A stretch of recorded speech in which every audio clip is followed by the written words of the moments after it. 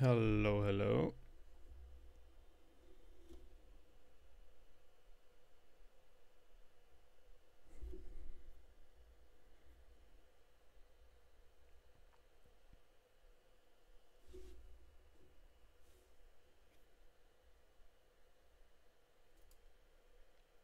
So I think I'll just get started. uh, yeah. So it's my first time streaming, so I hope all of this is going to go quite well. Yeah, I'm new to this, so hopefully it doesn't turn out to be that bad. First, I think I'll outline what the plan is for today. Because I mean, I titled it. What did I title it? Something Python, Rust, polyglot, machine learning project. And I think that's quite open to interpretation. What that means. Well, let's get rid of this. Yeah. The general idea is that in like a normal pipeline, or like the structure for machine learning project is, you can do this. No, yeah. We have a model here in the middle. We pipe some stuff in, some input in the front, but actually in between we also have some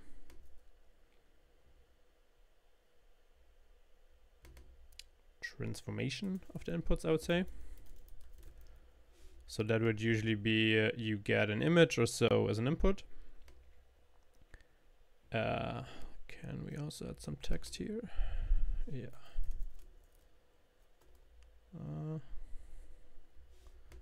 Let's just say image, which also fits the case which we will tackle. Then we'll transform that to something the model can make sense of, more or less, which is usually called, at least in frameworks these days, tensor, some like n-dimensional matrix of sorts. And then you get some output.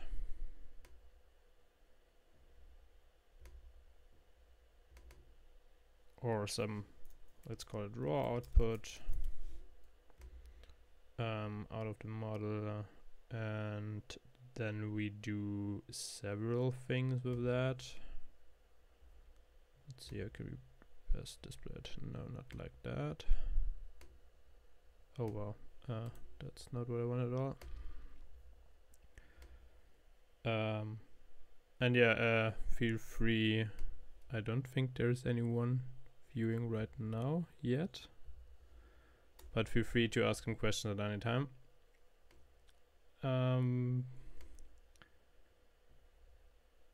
Yeah, we'll do two things with that raw output. The general one is if we're just running inference.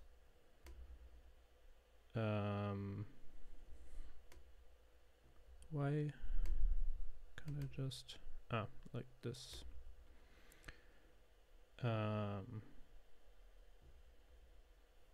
Like, let's call it interpreted output. I hope. Yeah, let's zoom in, not that much, but I think that might be a bit unreadable. Oh, that's also not. Wow. I really haven't worked much with draw, to be honest.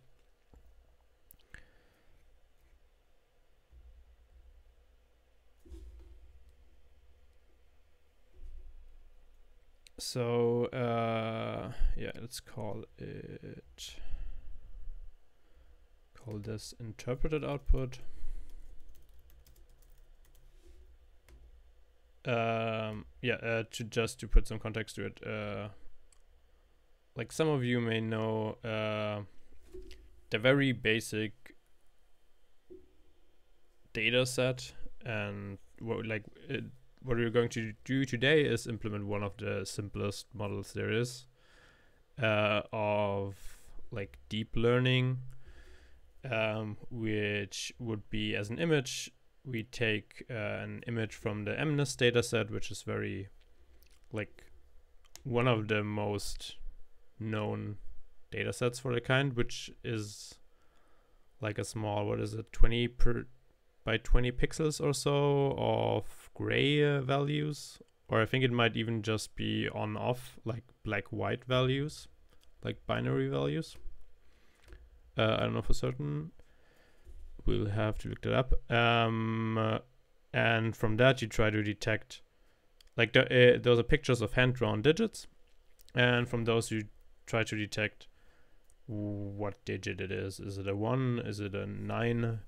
Like it's all the numbers from 0 to 9 as far as I know.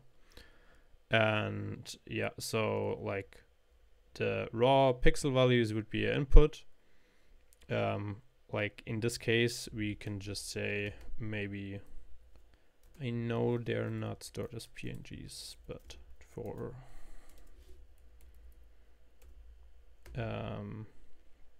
for the sake of simplicity, let's just call them that here. Then we transform that into the matrix, which basically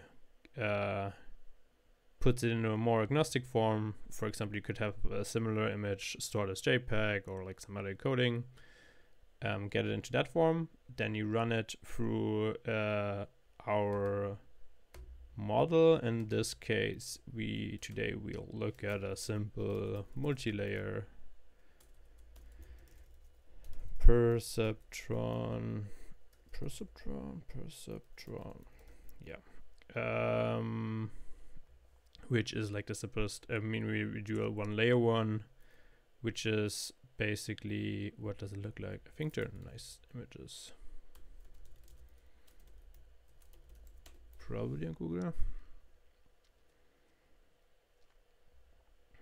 Yeah, that's what it's going to look like essentially, just with like a lot of those, like maybe we'll do 500 or so, I don't know.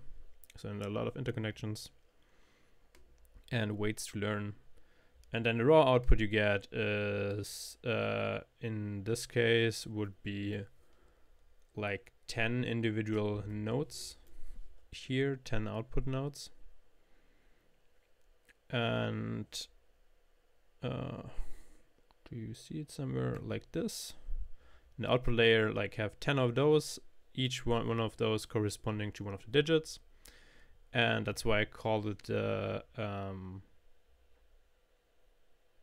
like the raw output, because then you still have to interpret it, because usually you then do like a softmax or so on it to see what has the highest value. Like each of those is essentially like of the raw output basically corresponds to percentage values, like how likely is it that those that this is a 1 or so. And then you want to still do some like small processing it to say, hey, maybe like if all of them are even, maybe we don't have a like actually interpretable output at all. If they are same, but if they're like one is 99% and all of the others are none, then we just say, okay, like that's a 4, for example. But all of that would be the inference step. And in training a neural network or a machine learning model, I have to stop dragging that thing. It looks a bit different, because there we often have a bit of a differently structured loss. Let's do that in training. How do we color that?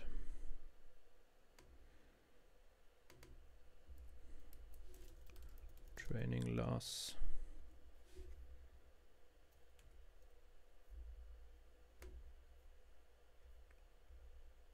And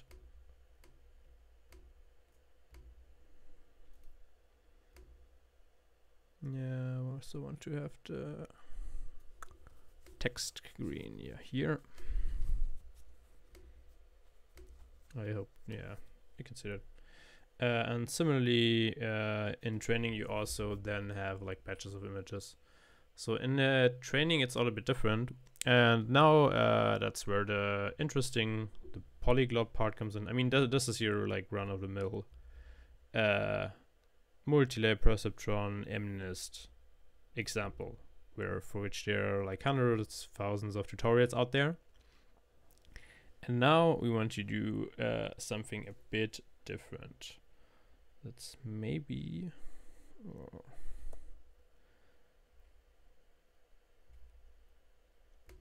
somehow my trackpad is very sensitive here. Can we just draw a line? A divider between? Yeah, let's just use this as a divider.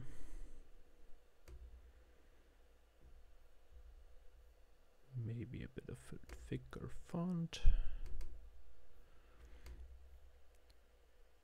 So that's your basic model. Text. Can we just do text? Yeah. I think that's black.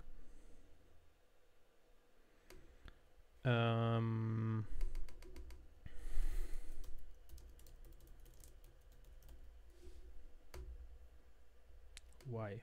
Why did that turn green?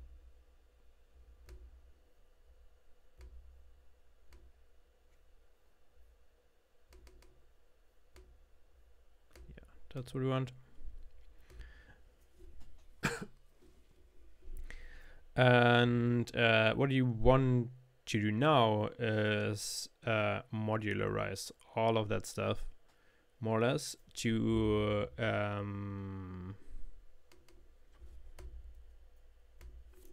let's say we build this in PyTorch, which will do today, and then we want like all of this, basically all of that code, like that code that transforms it here, like the output transformation. Maybe let's make that clear in a way.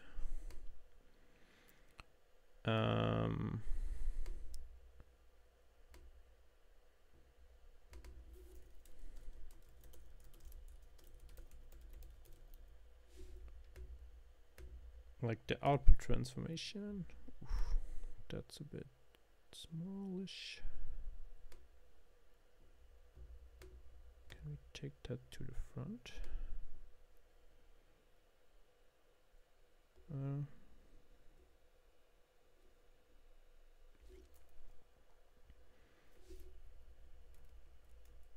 Okay, we can move it. Yeah. Oh, the text is bigger. Whatever. So all of this, like this code block, this code block, this code block, it's all Python. Maybe we can symbolize that by making it bluish, because Python is blue always for some reason. And so let's liberate all that. Let's get this available in other languages. Mainly my motivation for this is to have it be available just in other languages in general. Like Python is a fine enough language for, in my opinion, I mean it's a fine language in general, but fine enough for training in, but I usually would like to deploy my model in maybe another language.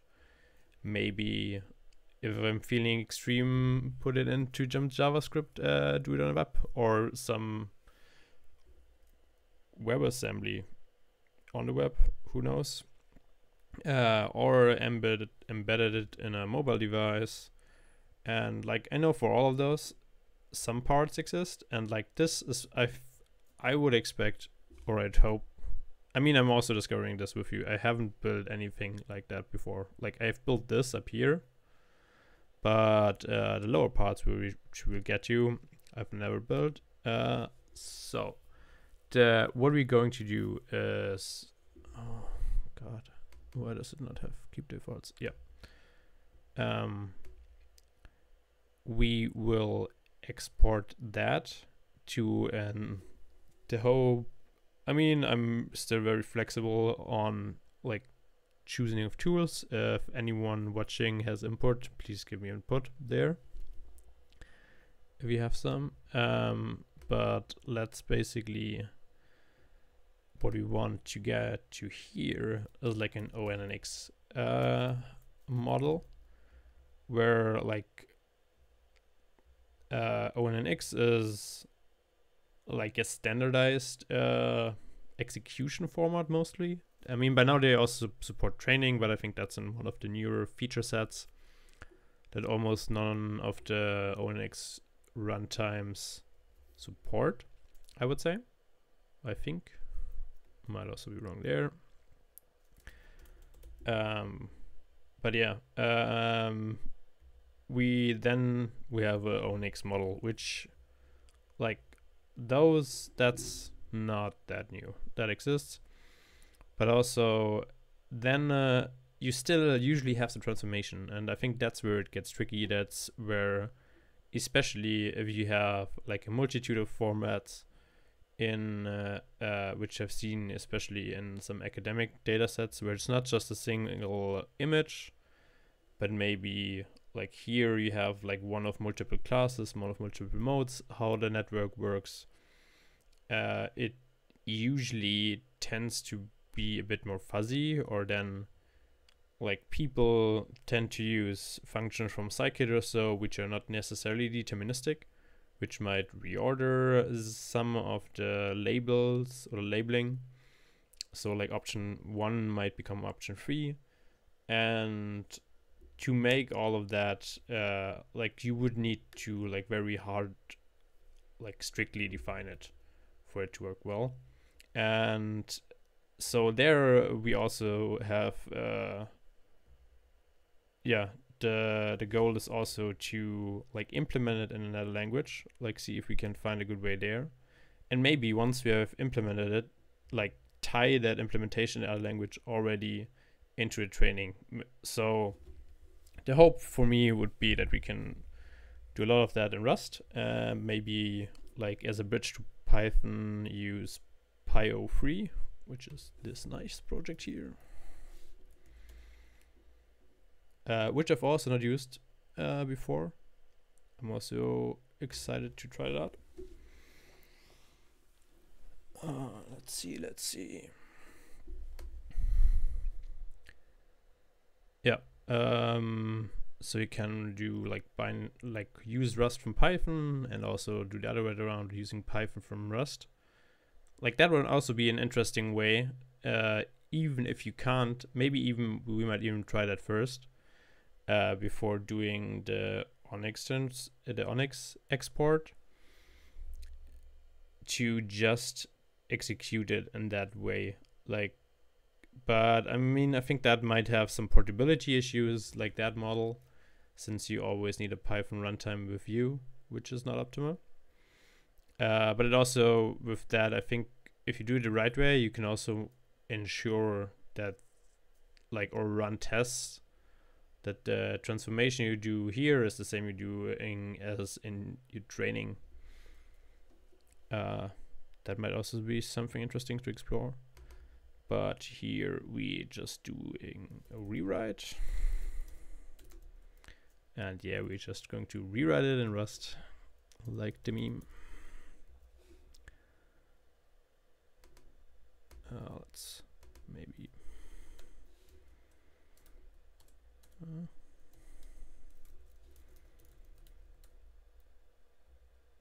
okay. And so we have, like, that's mostly agnostic. Let's give it that color. And then we basically have the same. Whoa.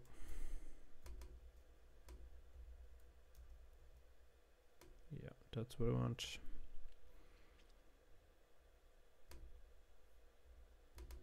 And I mean that in the sense of tensor stays the same.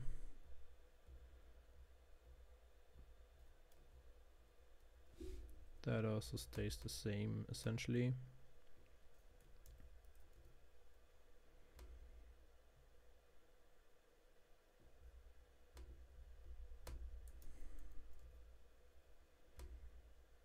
Oh, no. Let's just draw a new one.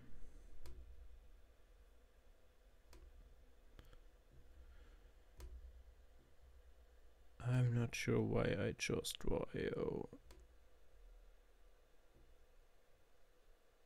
I mean, I don't do a lot of diagramming usually. So yeah, that's that. And then also the output transformation, we do the same thing. And I mean, we're probably going to do it in steps. First, do this, run it from with the Python transformation. Do the output transformation also in Python. And let's get rid of this. Can we do that? Can we just unset a background color?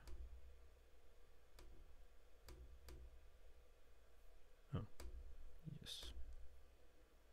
Or no, we can't. Yes, we can. This thing is killing me.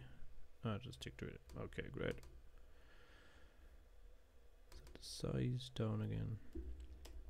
And also this one in Python as well, as we talked about. And we also just basically want to rewrite that in Rust.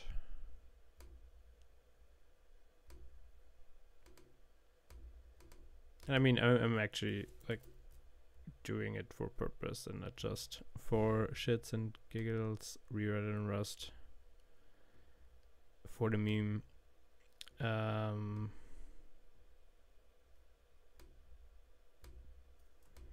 mean, I have some projects upcoming where I would like to apply this. That's mostly why I want to test it out here. I feel like I understand this tool less and less. Yeah, okay, that works.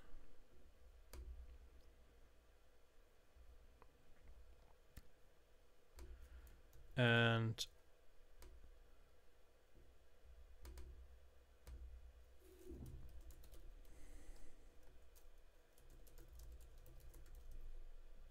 yeah, so the goal is to get you, I mean, the goal is not here necessarily to have this in Rust.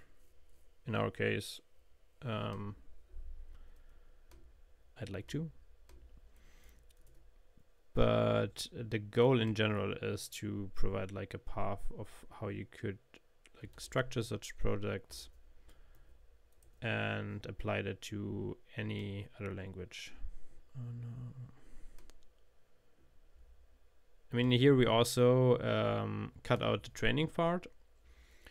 Like all of that here is then basically, that's a baked model essentially, where you can't change much about it anymore. The weights are all set, which also would hopefully allow for some optimizations. I haven't looked at what became available there in the recent years, since I when I didn't do much machine learning in the area. But let's see. So yeah, the goal is necessarily to have that in Rust, but it could be any other language. What would also be nice is to get those parts potentially, which might be easy in Rust, to get them to become WebAssembly or so. And then as a group of those three, and if there's also like a WebAssembly Onyx runtime, I know there is an Onyx runtime in Rust. I don't know how web portable is, because I think it relies in its core on like a C++ library. I'm not 100% sure. We can check that out. But yeah, if it would be like also be able to transfer it to WebAssembly, then that would mean that like that construct of those three, like the whole pipeline, could be neatly like packaged into like one big WebAssembly module. I mean, with the model loading, that might be a problem. Like for bigger models, you don't want to, especially in the web, you won't want to load it. But also for like desktop WebAssembly use cases, you get like a nice chunk of portability, because then basically everything that has a WebAssembly runtime can use that whole model together with the transformation steps. There you just have to define an interface of, hey, you give like a x by x pixel input PNG, and then you get as the output the number that you were trying to predict in our case.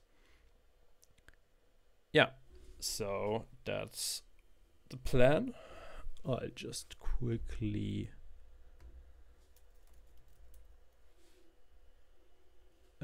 save that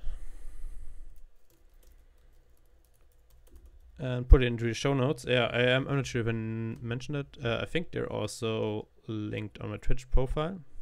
Ooh, editable. Okay. Strange way to rename.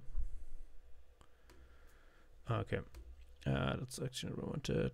Let's just save that. And I didn't. Okay.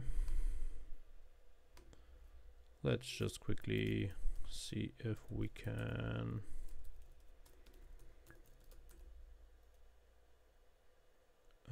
just put it here first.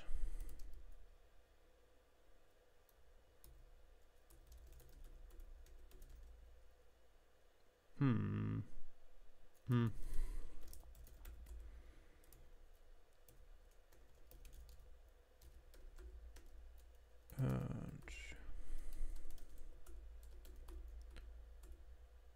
move that in here. SVG. Let's see if like some other program like GIMP can actually open this, or if it's just like a weird SVG proprietary draw IO format. I don't know. But it's a GIMP Inkscape.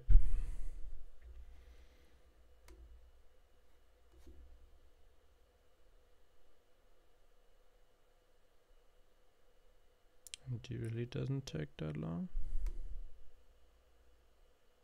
Okay, we have something.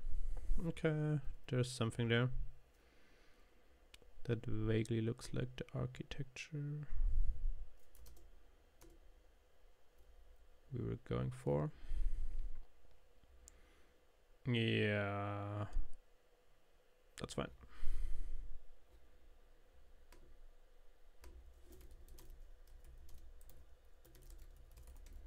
Yeah, so I'll also make that available in the show notes. So like after the stream, hopefully all of that is also, I mean, also archived for maybe the next stream. Let's see. Okay, so that's what we have in terms of architecture. Let's also pin this here so we can look it up later. And what I first want to get started on is getting all of this done in Python, which is already quite a bit of fun.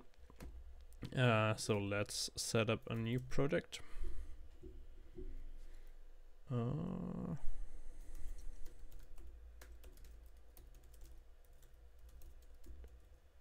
Let's turn up subtrade here.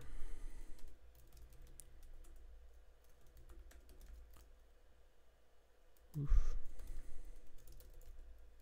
Do we have, yeah, okay. Yeah, let's just call it polyglot perceptron.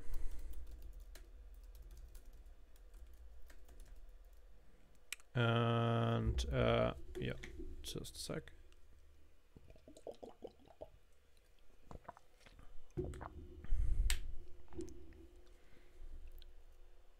the idea is, wait, test, yeah.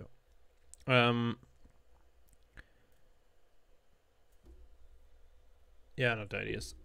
We're going to use poetry for dependency management in Python because I don't like most of the other options available. Poetry in it. Just fill out the questionnaire. Sure. Yeah. Let's do it. MIT or Apache 2.0. Which I think is a valid. Yeah, they recently added like a validity parsing, but apparently it doesn't support or, I guess. Towards the thing I have in all my other projects. I think it should be MIT or Apache 2.0, but maybe Apache is spelled different. The thing is that is a valid license combination, but a lot of the license name parsers don't actually support like those clauses. Leaf. That has a valid name in here, Apache 2.0. Yeah, seems about right. Just, it looks like it doesn't support that parsing. So let's just do MIT. Python is fine. No, we'll add those after. Yeah. So the reason I'm choosing Apache or MIT or Apache, this might break some like license checkers or whatever. No, I hope not too much. The reason I'm choosing that license is just, I mean, later it should become a Rust project too. And the general norm in the Rust community, and I mean, license I agree to generally for most of a project is like MIT or Apache. Like it's by choice of the user, you can use either. And the Rust programming language and a lot of the projects in the ecosystem have that combination. So I just try to stay compatible here. And I don't have, too hard feelings either way between those two licenses. Let's add some dependencies. So I already said I'm going to implement it in PyTorch. So let's add that. Let's wopo tree add torch. Let's see if I can just specify multiple. And since we already leverage PyTorch for the data sets they have like some automated data set downloading, at least for the MNIST and I don't know, ImageNet, a lot of the standard data sets. So we'll also take Torch Vision with us, which I know has the MNIST data set, or I'm pretty sure it has.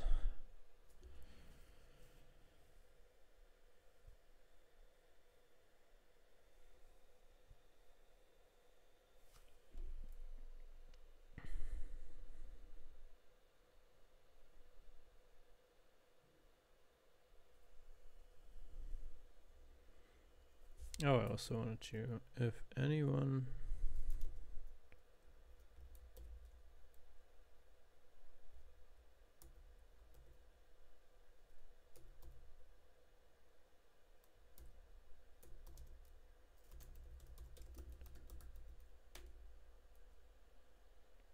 isn't that?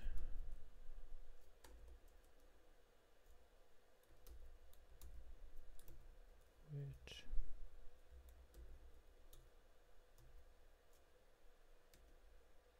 TC connector. I think that one is broken a bit.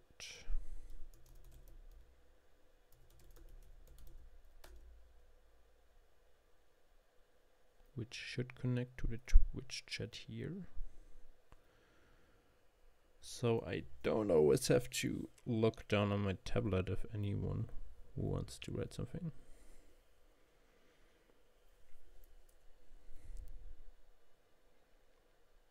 Yeah, let's see, let's wait for that.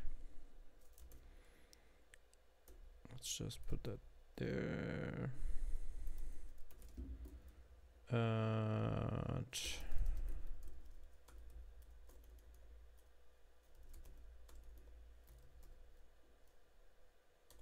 That's, I mean, the main thing we're going to do first is train this model.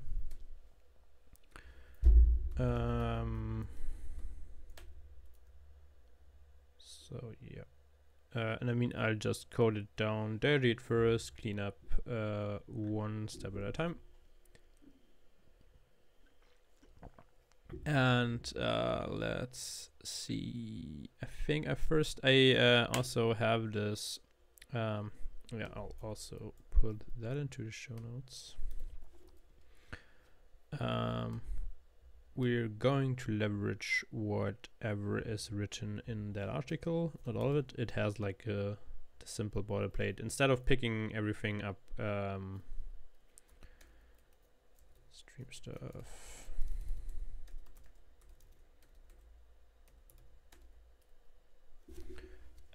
Instead of like picking together the documentation from all places, which might be a bit more educational for you viewers. I don't know if we go into depth into all of the nitty-gritty each function, but it's not usually where I do it, and I think with that we'll get over the bootstrapping phase of the project a bit quicker. So we have this here for like our multi-layer perceptron.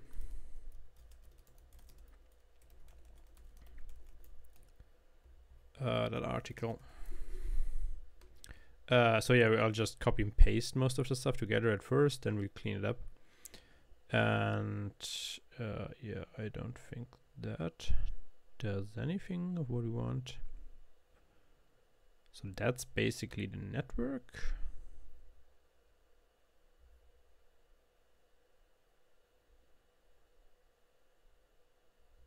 That's basically a network.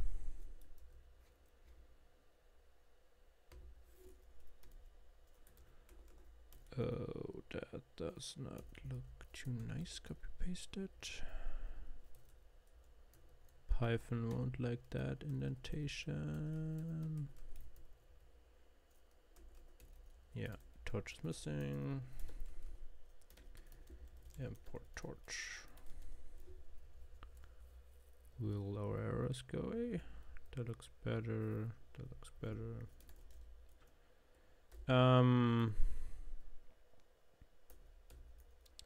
Let's just call this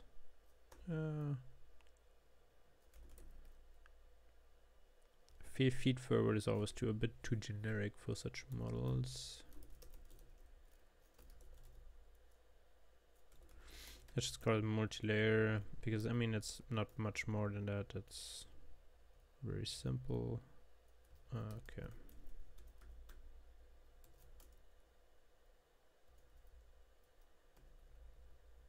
Oh, I haven't seen that. Looks interesting. Divide that a bit. That looks good. Yeah, so what the network basically does is we have two fully connected layers. That's what the FC stands for.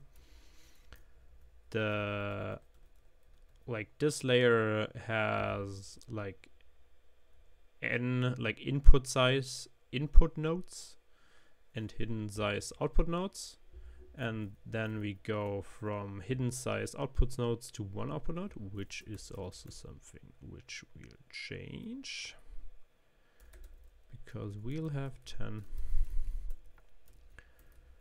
And I mean this here doesn't do an MNIST thing. With those parts we'll do do from somewhere else. We'll have this later. Just in the main body here. Yeah, now wait, no, I think it's 20 by 20 for MNIST.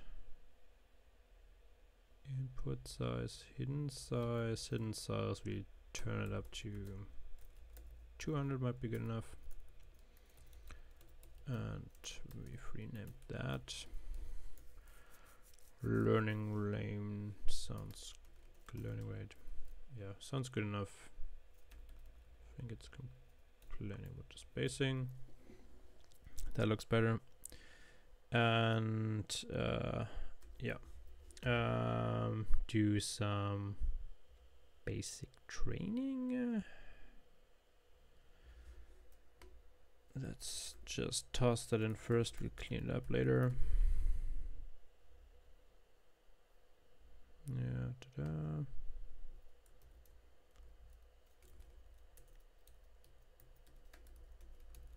Ooh, it really messes that up.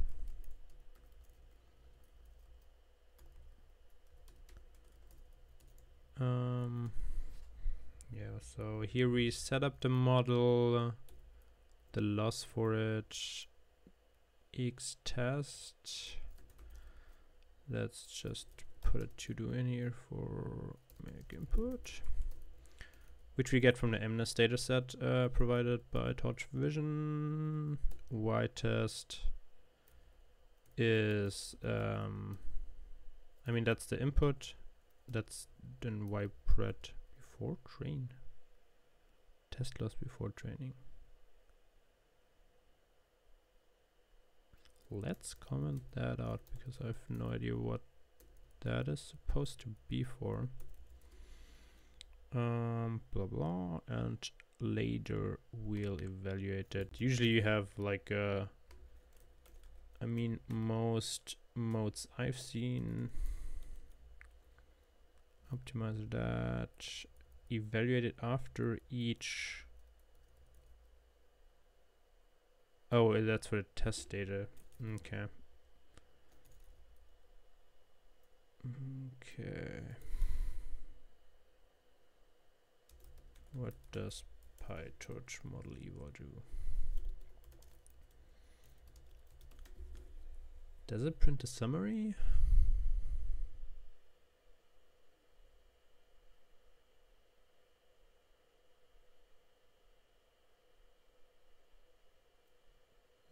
What does it do? Yeah.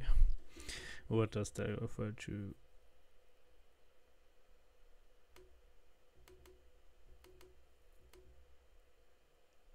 Ah, yeah, okay.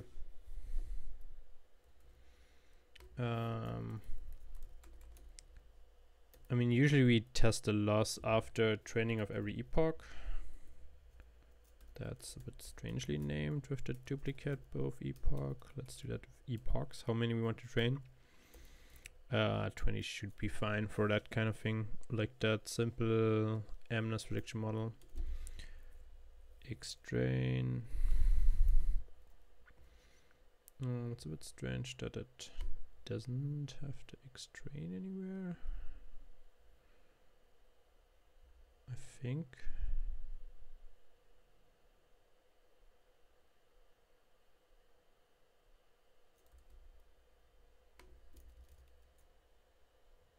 Yeah.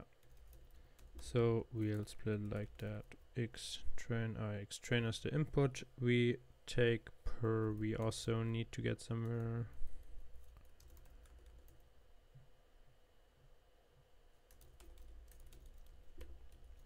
And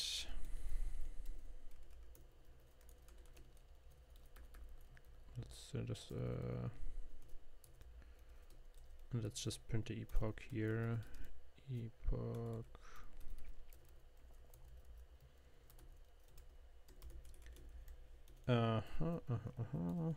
So we don't need that block down here. So like for every epoch, I mean, if maybe you know what an epoch is, maybe you don't. An epoch is basically like one. Usually you train like the whole data set. In a lot of cases, depends on the size. I think for ImageNet or so, you only do a random part of a fixed size.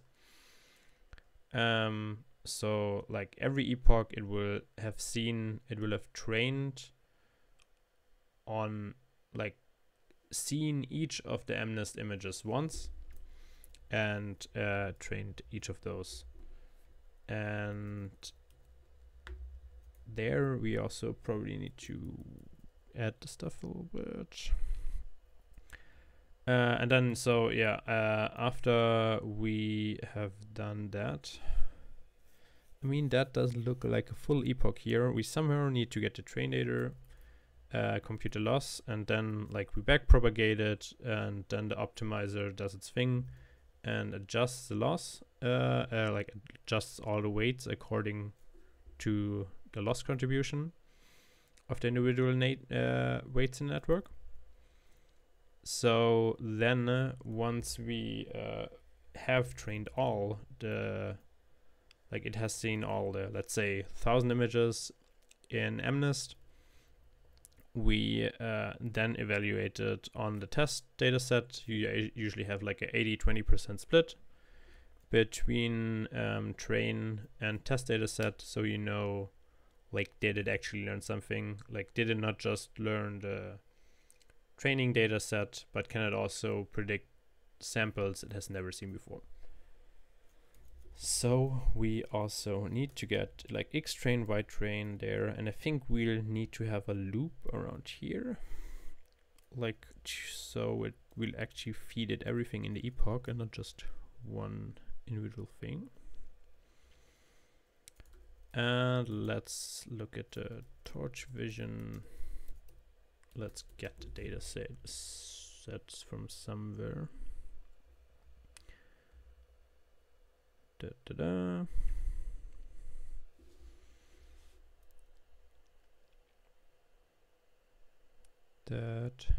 looks good. Data sets. I mean, there are also like fashion MNIST and all those, which I think are mostly called MNIST for like they want to be like a standard or so in a similar way, but fashion MNIST is like very different from MNIST. I might just be talking out of my ass here. Let's see. So we have that like that.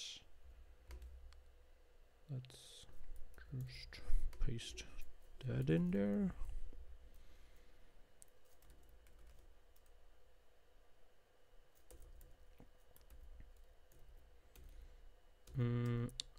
I'll actually put it up here so it also mimics like the architecture I drew earlier a bit more. ImageNet. Yeah. We want that. I think it works a bit different. We can also, it has a neat feature where it basically auto downloads it for you. I don't think, I'm not sure how we need to transform. Let's just put that in here.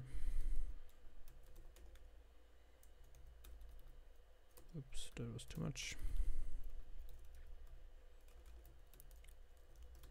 So let's put it into the like here we specify a directory. We want,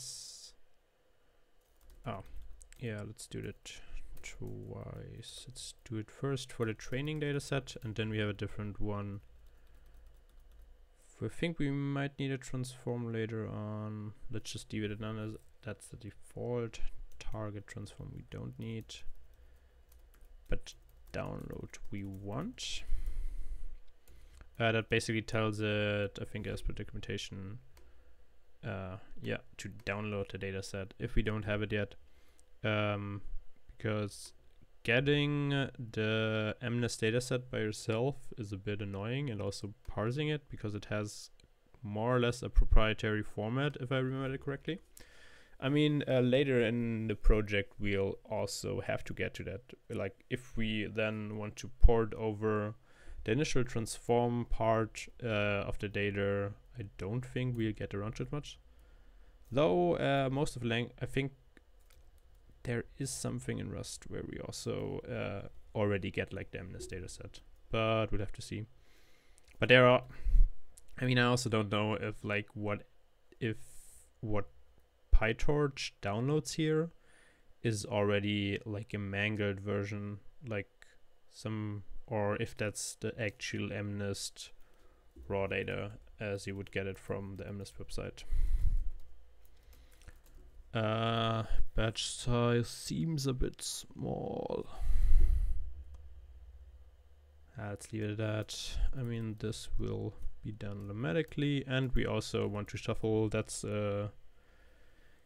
can be a bit important. I don't think it matters much here for the simple example, but what shuffle does in the data loader is that it will, like every epoch or so, shuffle the dataset. Like once it exhausted the dataset, it will shuffle the whole dataset. And so with that, you guarantee that it sees all the samples, all the data in a different order every epoch. So it could learn a specific order, and like it would learn the order, but it would have some bias according to the order it is trained. So if it sees like once, like if it's linearly ordered by the numbers in the MNIST dataset, so they see, say, the first 100s are zeros, the second 100 are ones, and so on, and the last 100 are nines, then like all the training on the nines is the most recent stuff that is seen. So it might be biased to recognize everything more as nines than, and it might be biased against recognizing zeros or ones, which were early in the data set, because it's more trained now on the nines, like correctly recognizing the nines, and has forgotten a bit how to correctly recognize the zeros, the ones.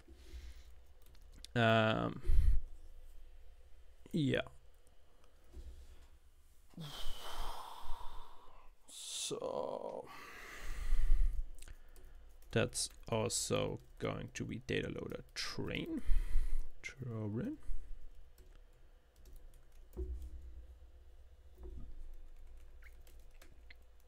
Let's get it auto formatted for us.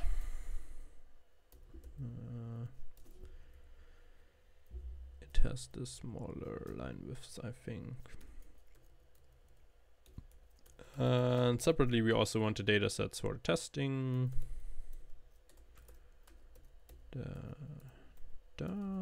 Where we will set train to false, because that's, yeah. There we get the testing data set. So we have all the data loaders. Let's see how we yeah, so it looks like we're actually doing more of documentation digging than I thought.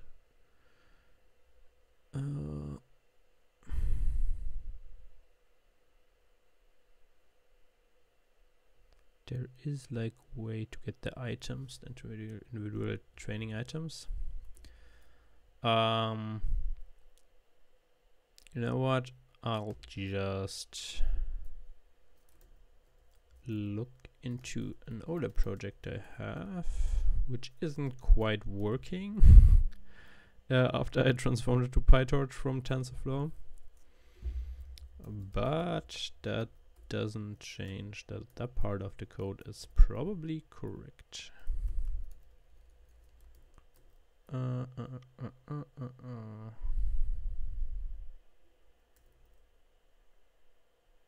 I mean, here we also have a specific dataset class, but it's not what we want. We want the training here. Yeah, that's the data loader. Essentially, we have. Do we have the 0 grad step? Yeah. Okay. So we copy that over.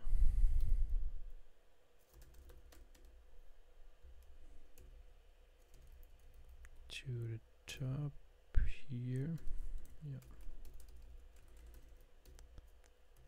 Yeah. So here we make sure we get all that correct. We're not going to do that because our epochs are going to be so small. But let's do training, all that. Training, train loader. We call that data loader train. And some sample batched. Okay, that's our input. I mean, here we have, like, I have multiple inputs for the whole thing. Here it might just be sample batched. Oh, did we get any info on what the form of the data is? Because that's going to be important too. Because we also need, I mean, the target for it. Oh, I think the target also, yeah, that's in a different thing. Sample batched. Where will you compare it? SP. Ah, damn it.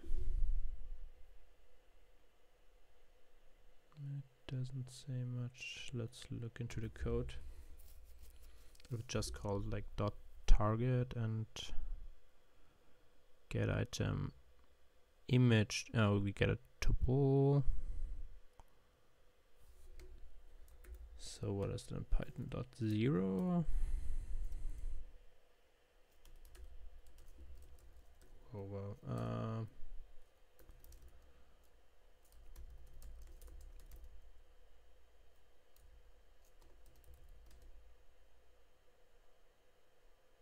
Or can we just destructure it? I can just that's an index operator. Good. Yeah. Let's 0 was the image and that was the target. So sample.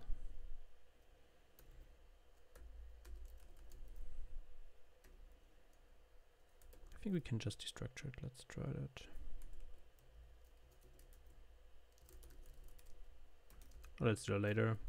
Not that we introduce a bug here.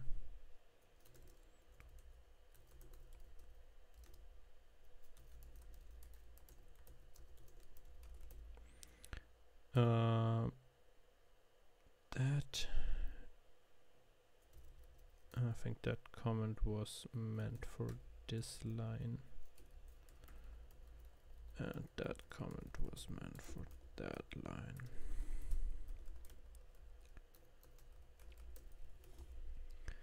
Yes, so that looks okay.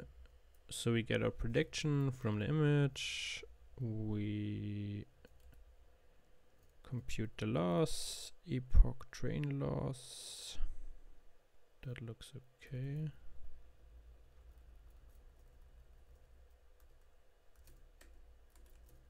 Optimize the step. Yeah. And then basically we do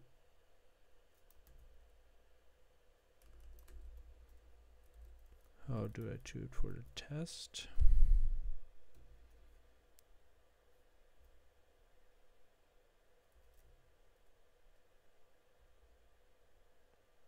Torch no grad.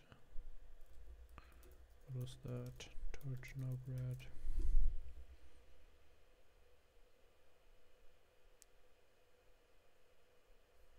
Oh, yeah. We also want to do that. Because it turns off the gradient calculation, which speeds up the inference in some cases. I think not all of them. Can we also say to the data loader that we want to have everything at once?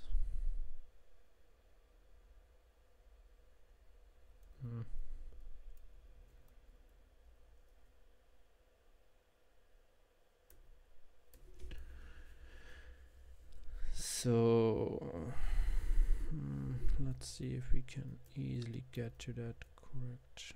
That's a bit annoying. We can just sum the losses. I mean, here we basically do the same thing we did here, just with the test data set. And then do the same sample batched 0,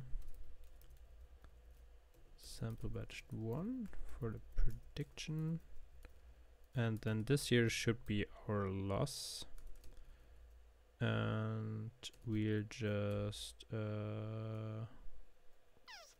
loss sum, set that for 0 first, and then just sum it up. It's not the neatest way. It essentially also, like, loss is also like a hard to interpret value often. Like, it's just a number which can be from 0 to 100, can be from 0 to 1. Very much depends on the model and the kind of loss you use. And the general thing is just the testing should go down. Let's also print that.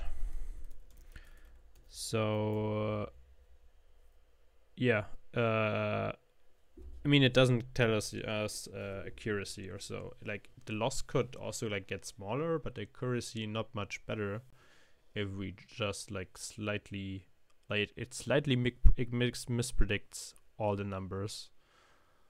So it's not the best metric, but it will tell us that it trains something, more or less. And now, okay, we need the indentation here.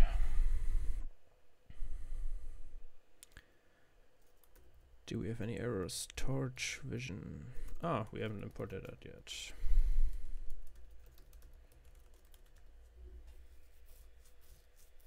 We did now. And I think we won't need that for now anymore. So let's see if that explodes in our heads or not. Poetry run Python. What do we call it? TrainPy, I guess. Let's see. I think we might need to transform what we get here from the dataset thing first, before shoving it into this. I mean, here this we could also parameterize to have the right size. Yes. I think that could just be this here. Torch.to tensor, which is like a transformer. If that works, we'll have to adjust it later too.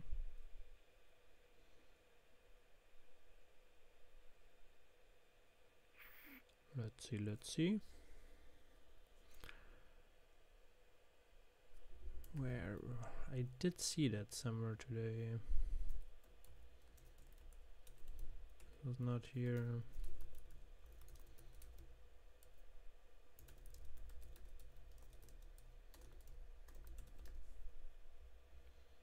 Does this here tell us something?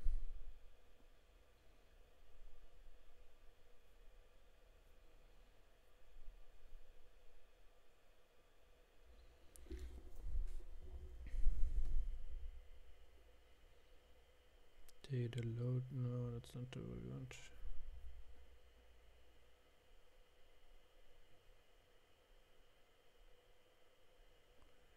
We want this here, transforms. Is it on a transforms?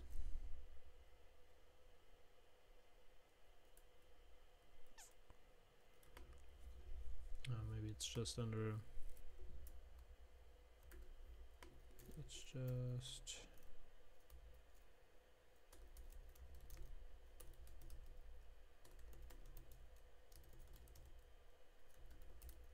import transforms from torch. Maybe.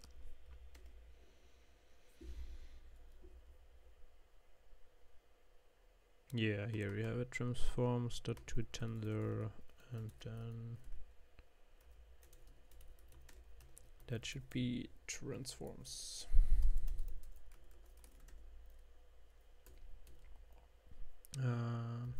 Let's run it.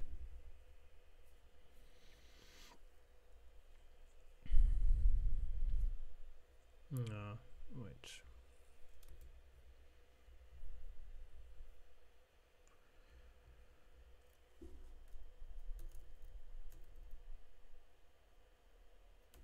The other way around. From torch import.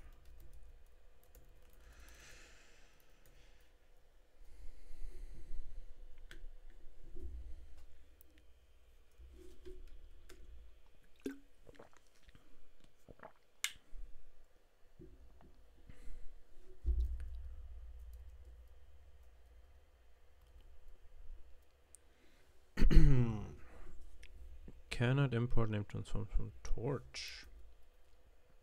But oh, it was from torch vision. Okay. No biggie.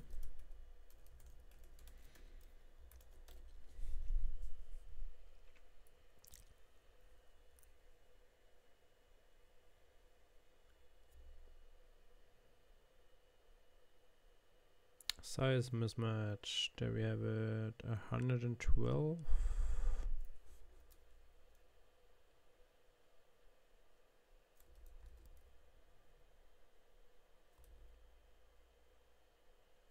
Times 28. Oof, I don't know. Chemist. Input size.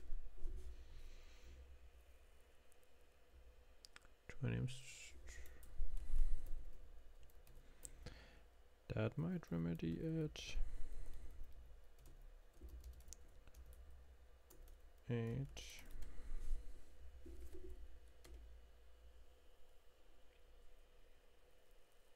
That's a bit slow.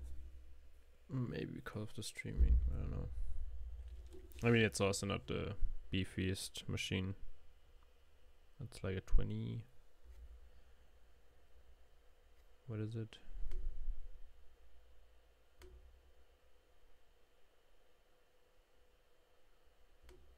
Whatever. Okay, let's get that resolved. There is some PyTorch load-mnist.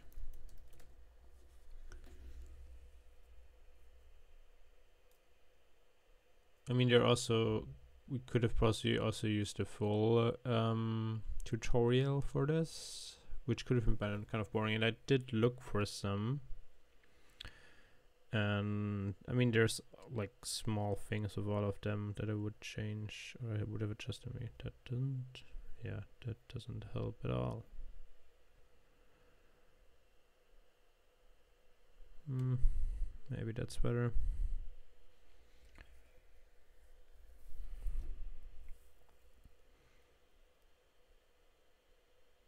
toTensor. That doesn't look too bad. But the input size 85.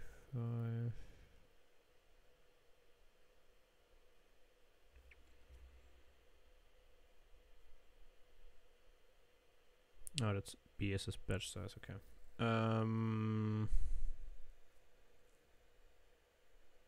which we never specified anyway.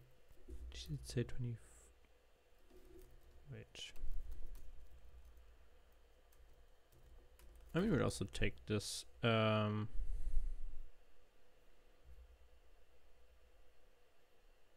would have thought that it is already normalized. If it's not, it's good to have.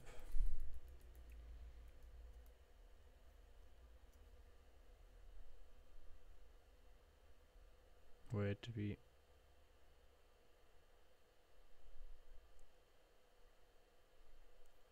$57. Okay, it was there. I was just worried that might have been a bug in the that we didn't specify the transform here. Let's give it more energy.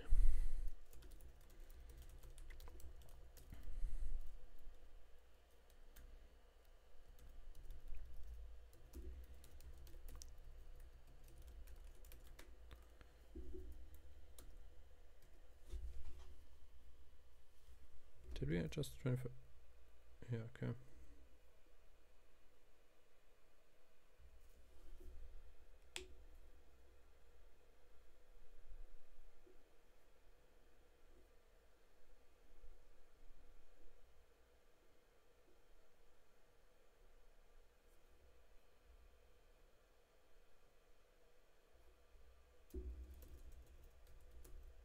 Where does it get 28 from?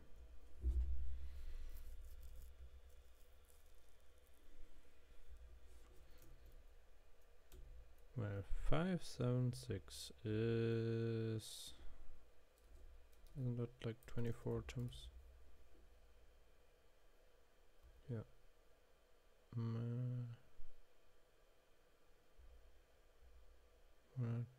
is that the batch size? No. Let's look at sizes here.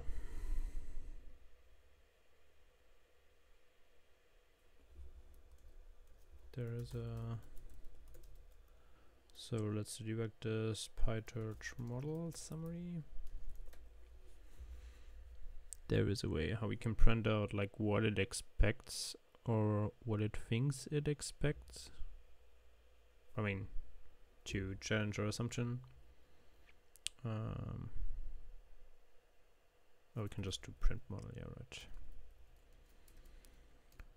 right. Print model, and then also return, I think it might be print, yeah, I mean the size of this might be size, it might be shape, I forget.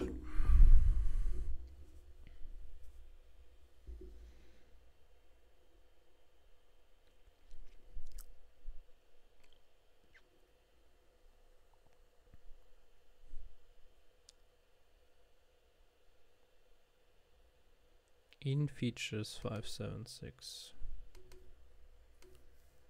Do we have to call it as a function?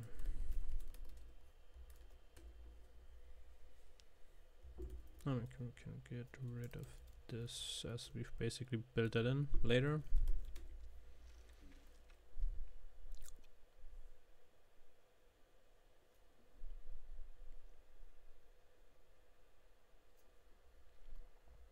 For that's the batch size 12828.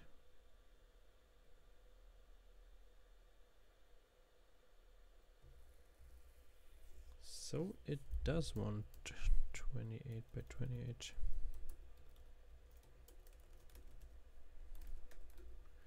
Why did the other one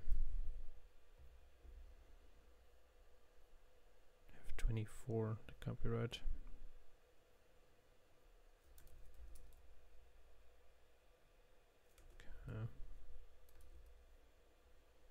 But we also basically already had that and that didn't work.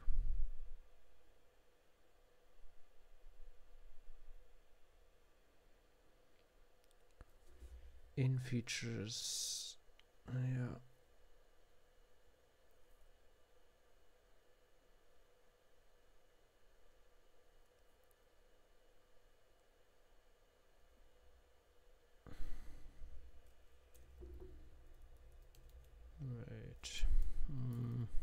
might be weird. But maybe it can't handle batches.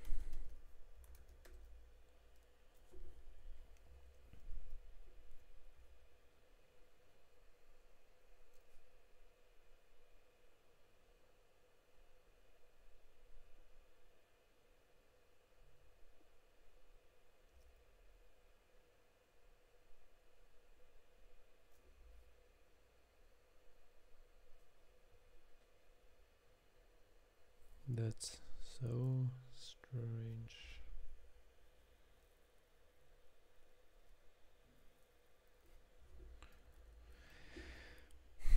Wait, how do I input that here? Yeah, that's the CUDA stuff.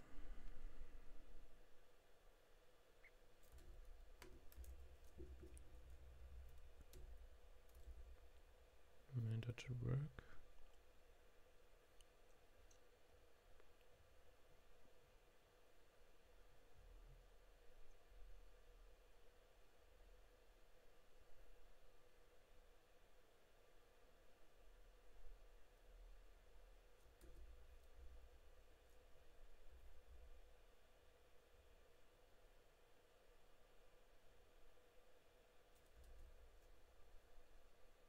I mean, a bottle, this shouldn't need any batch size.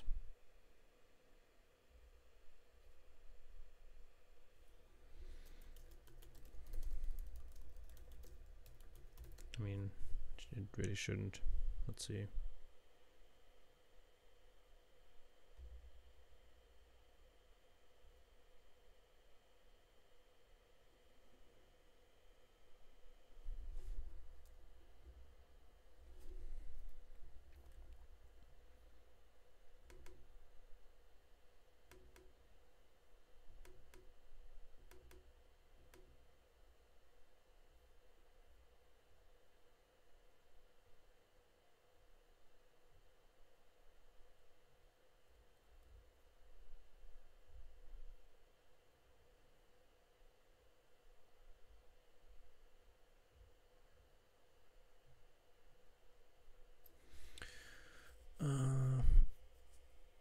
I think,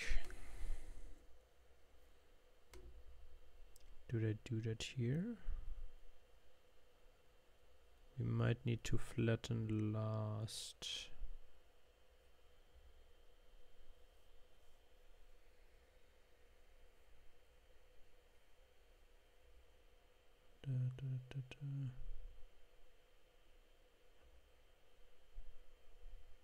I mean, it just generated the right size.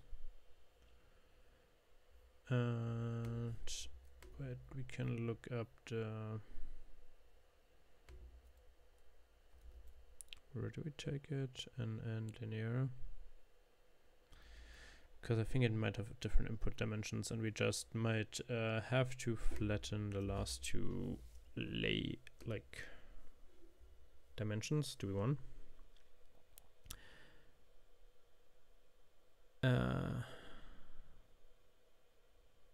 And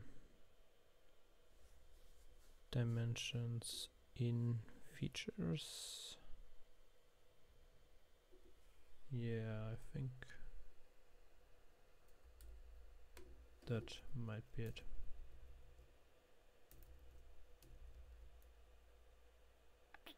How do we do that?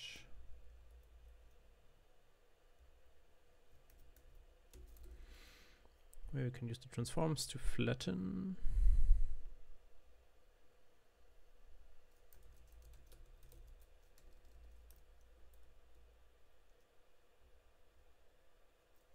Tensor match was good.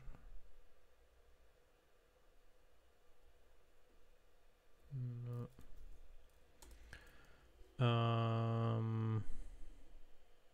Let's not flatten. Maybe reshape. No, damn it.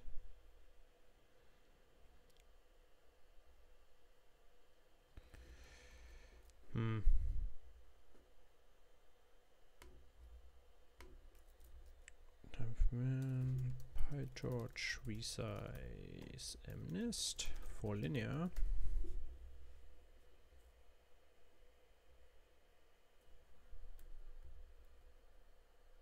I think there's also official PyTorch MNest tutorial. Maybe let's take a look at what they did there. Yeah. No matter for that.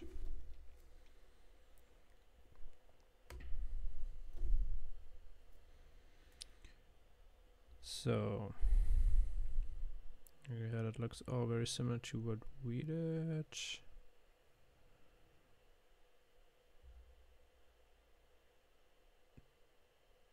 That looks pretty specific. Okay, weird.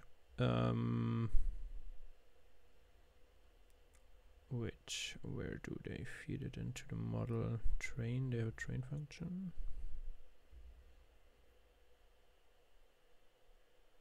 I mean, that was the transformation.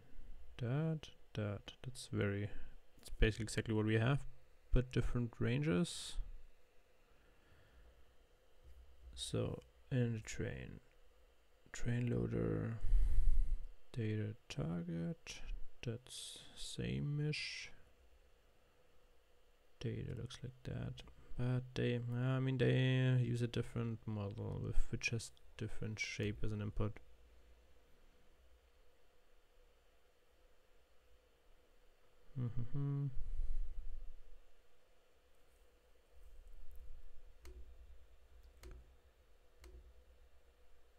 Right.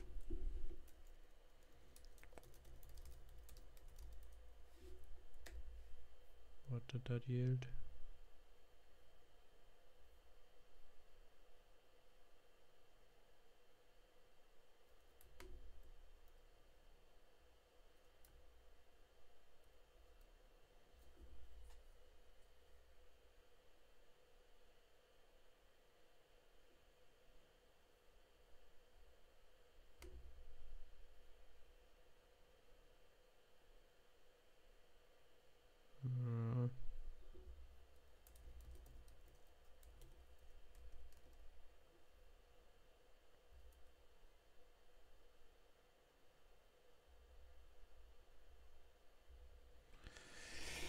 That doesn't look much better.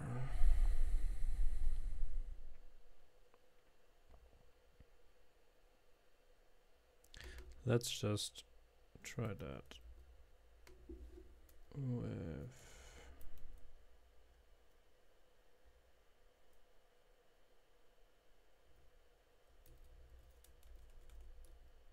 this here.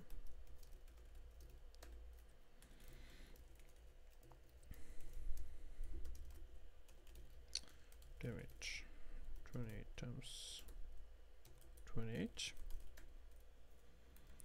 Let's see what that does for us. Let's hope it didn't catch up the old version with the white space problem.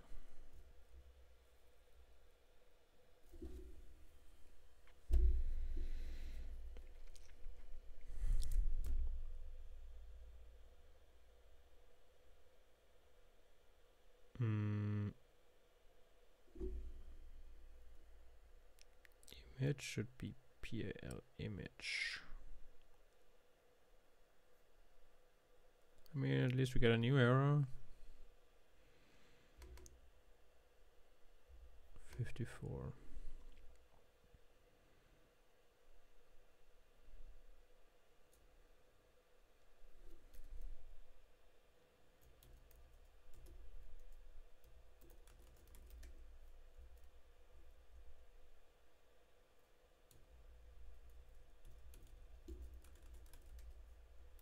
Right, I'm not sure if I like what transforms does.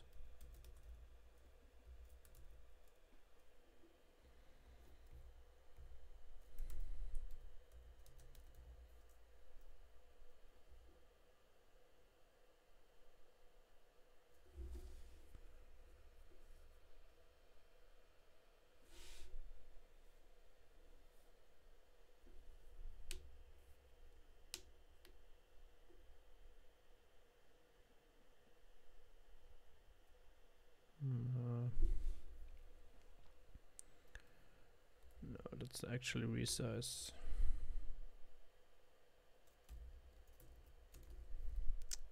Damn it. Oh.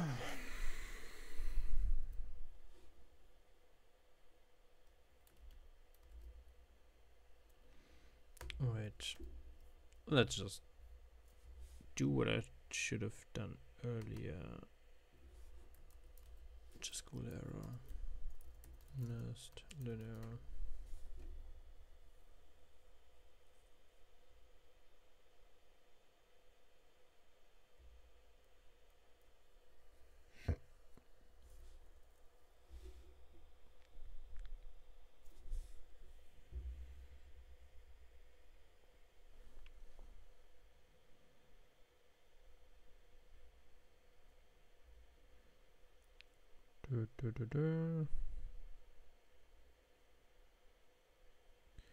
Yes, that's what I want.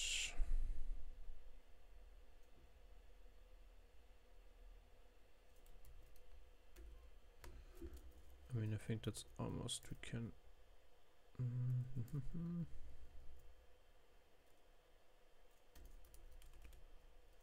Can just do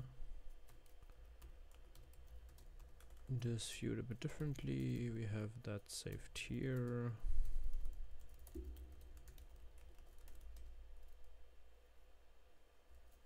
Maybe?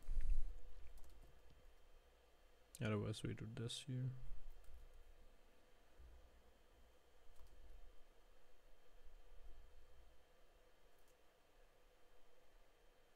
Oh, yeah, no, that might not work.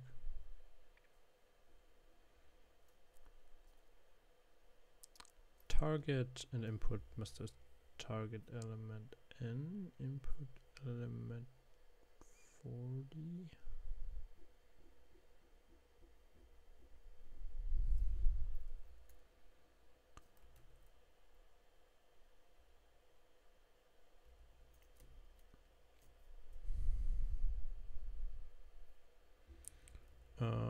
Let's, I mean, wipe squeeze.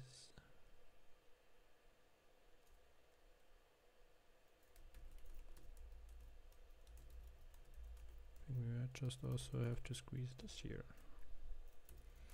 We don't need that anymore. And for restructuring, I saw in one of the other code samples that should work. So we might add that in a bit.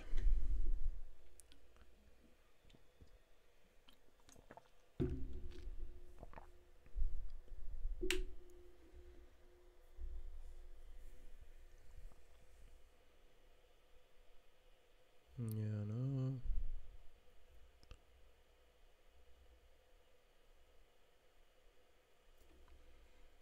Where is it? 57. Print y prep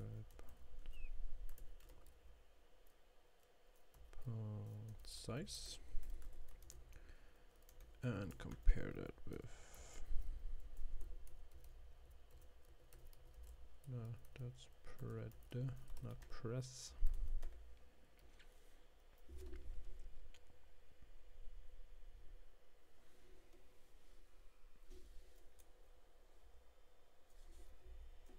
Let's see, 410, that's this.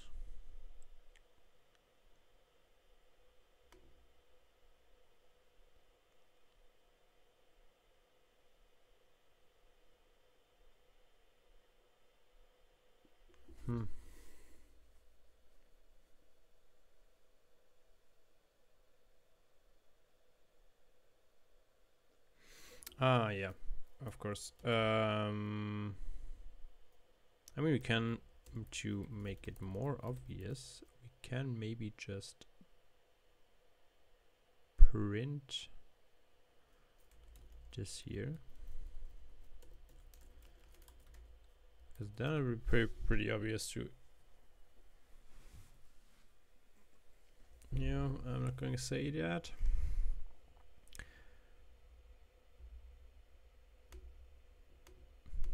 Da da da.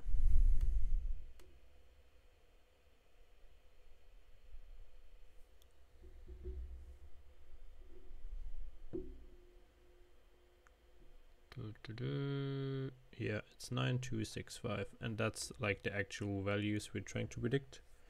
And to get from like our to that, we need like a log softmax or something. I think that might be here.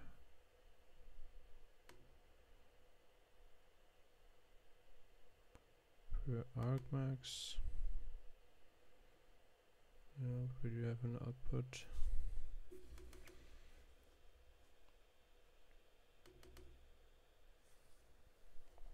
Yeah, we also want to do this. For that we need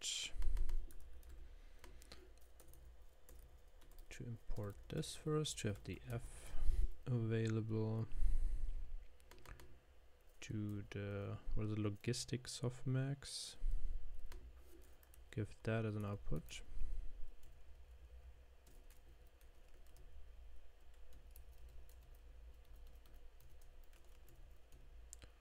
And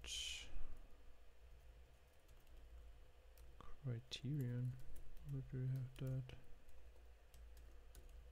No, let's do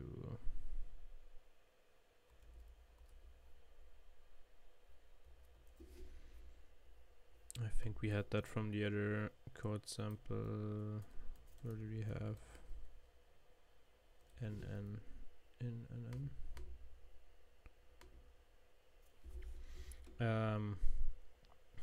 Yeah, let's also do the NNL, the non-negative likelihood, NNL loss.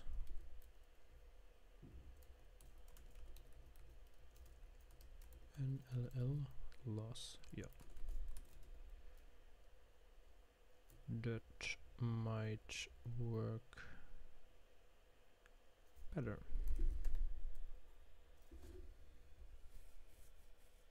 Wait, did we to softmax? Did we actually change that?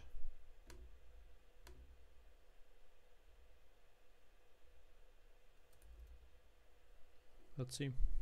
Maybe it explodes, maybe it doesn't.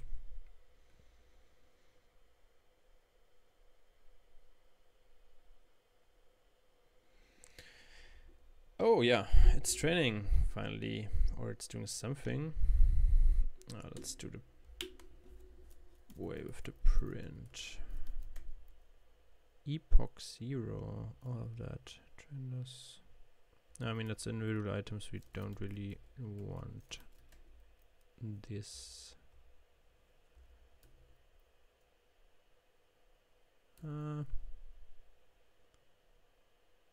Let's do here. Just say what we just said, like trained batch of epoch. Epoch is good as the letter item, but here we can use the batch index. Because I mean, this individual item losses on the training don't tell us much. Yeah.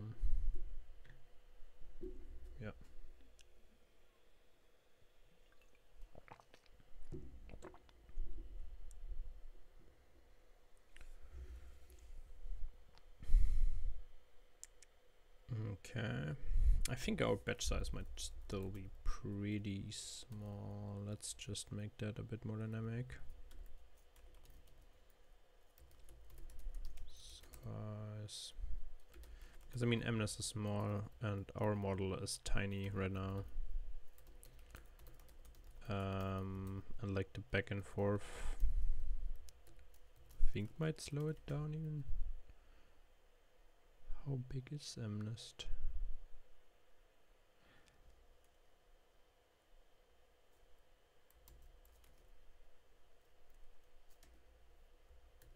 Let's also just reduce that to 100.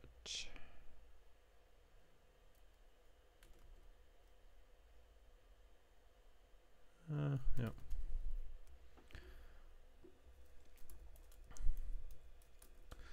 I mean, I'm not sure if that's enough anymore to to get any prediction.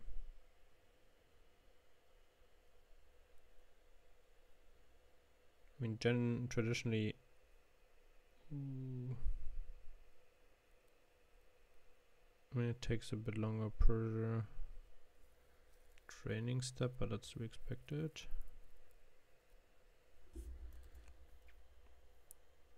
What's the...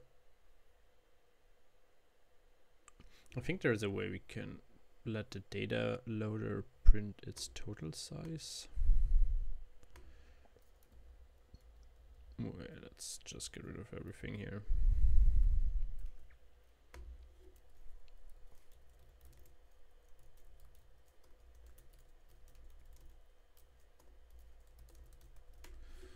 Like so, I mean, then we could print like a progress.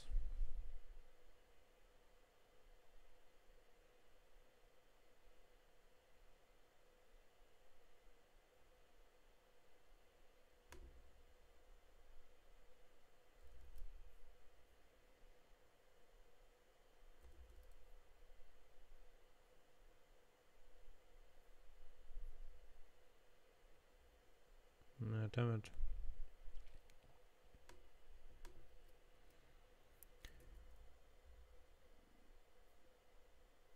I mean, that's something I also had in the older project.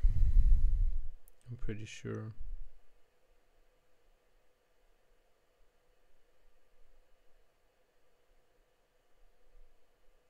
Yeah. I mean, we have 20,600, 12,000. That's bigger for MNIST than I expected.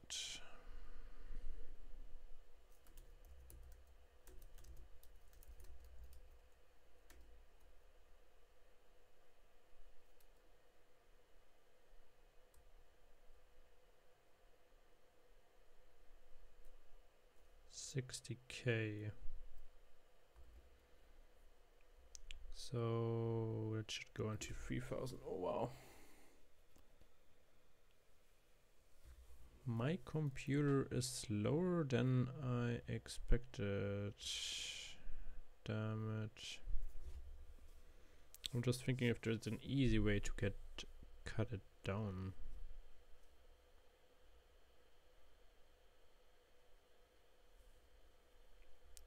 So that's now at 20K, yeah, 3,000. We need to get to 3,000.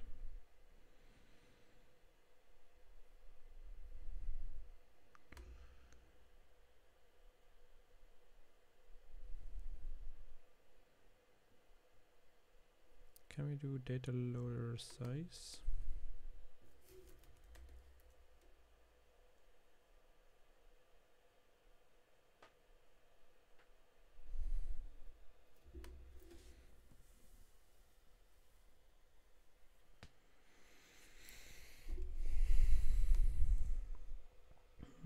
Okay. That's just the batch size.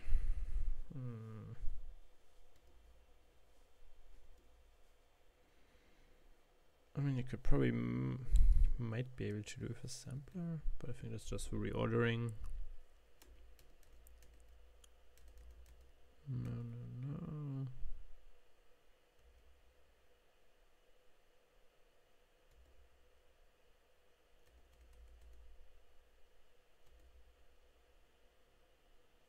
Damn it. Isn't there like a wrapper for data loader which just gives it a...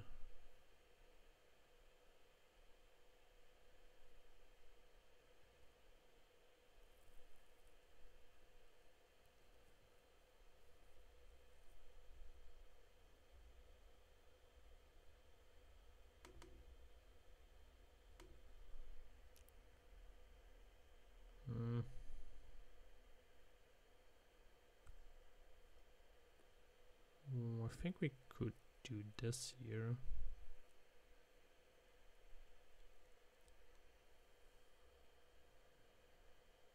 To get just a subset.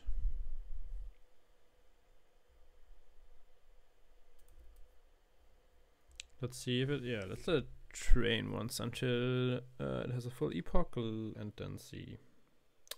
But then we also don't see.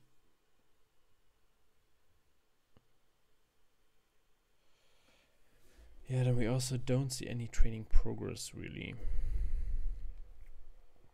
But if the loss is also like very small. No, I already prepared the other one.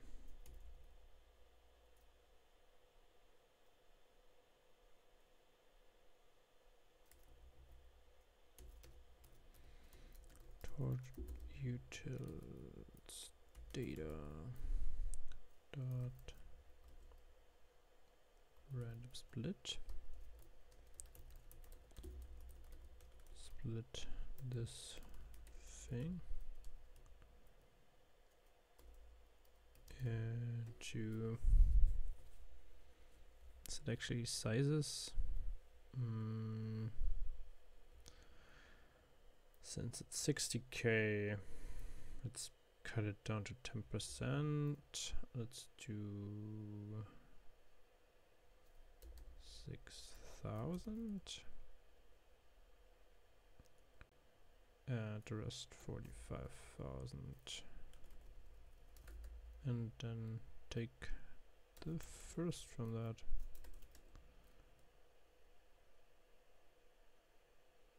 Should work. It might work. And let's hope this doesn't explode on a train. That would also be bad.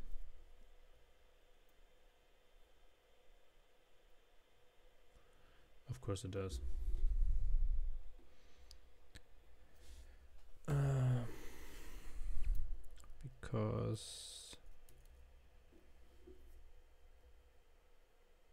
Because we did sample batched one. Let's see, I'm not sure we need that anymore. I think that was just a bad attempt to fix a bug earlier.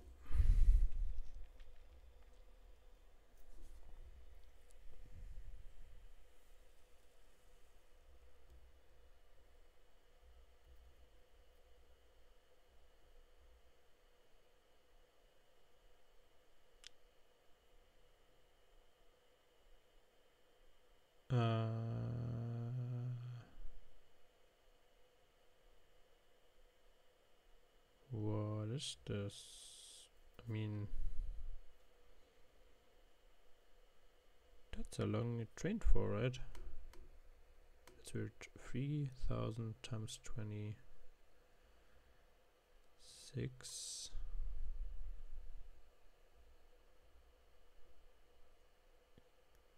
Can I not math?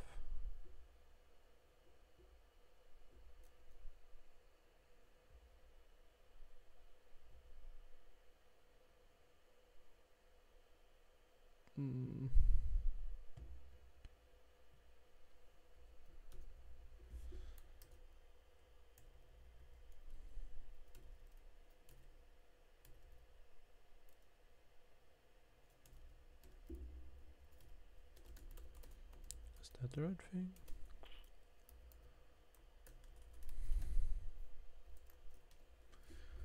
I'm very curious here.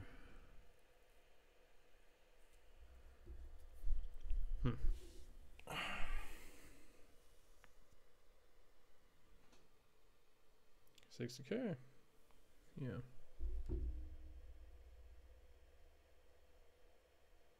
Sum of input lengths is an equal length input data set.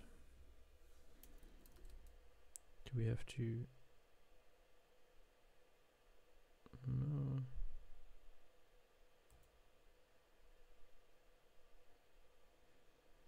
That's so.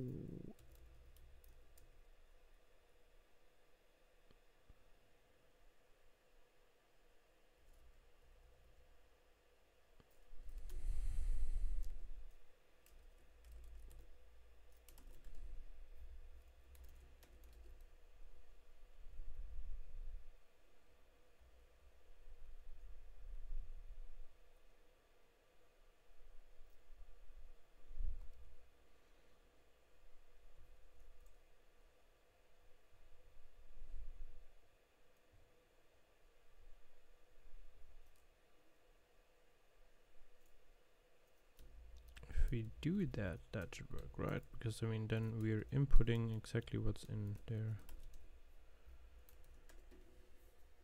Am I blind? I don't know. What's the error here? Okay. Something could input.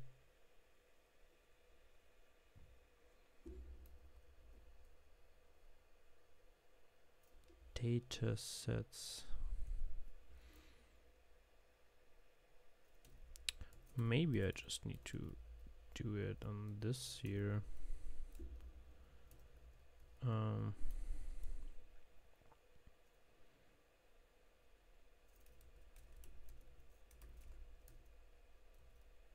Yeah. This here. Do the same thing, 6054K. Drop that comma. We don't need to print anymore. Let's see.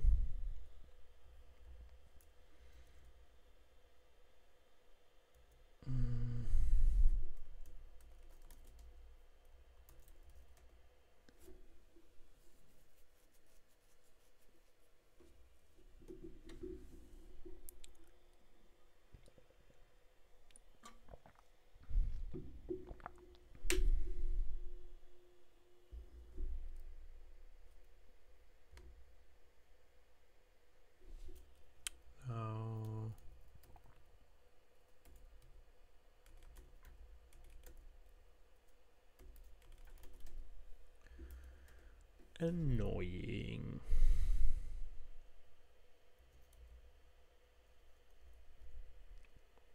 Yeah, that should pretty. I hope this works. Okay, now instead of the 3000 should need to train only 300, and let's hope we don't run into the error of testing again.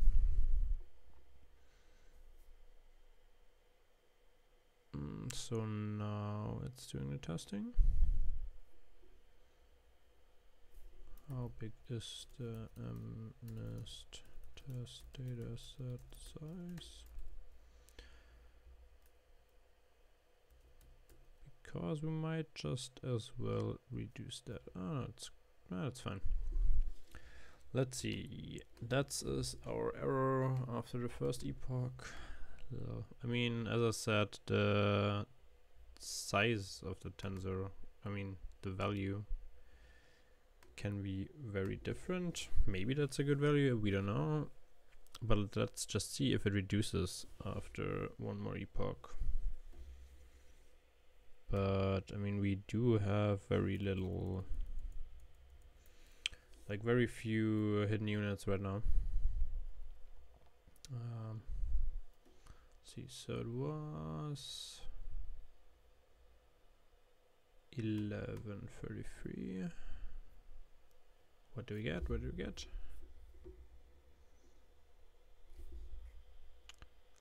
11.8, a bit better. I might easily take quite a few epochs. Let's see if in the meantime we can get some accuracy score in place. And let's see. I mean, with the small batch size, it looks much better. Speed-wise, I might have to set up my old tower PC, which should be beefier than this here.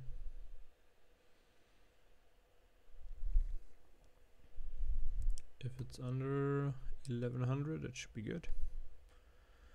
Yeah, so we have some continuous improvement, but as I said, accuracy is much more important than loss, just straight up loss.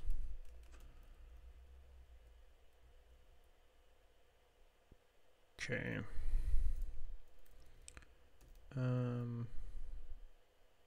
So we can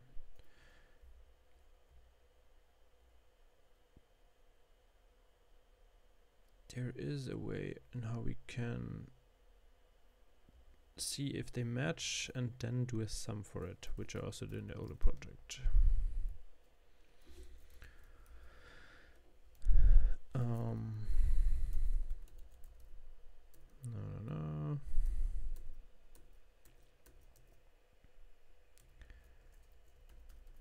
Ah, yeah, you can do equal and then a sum. That's it.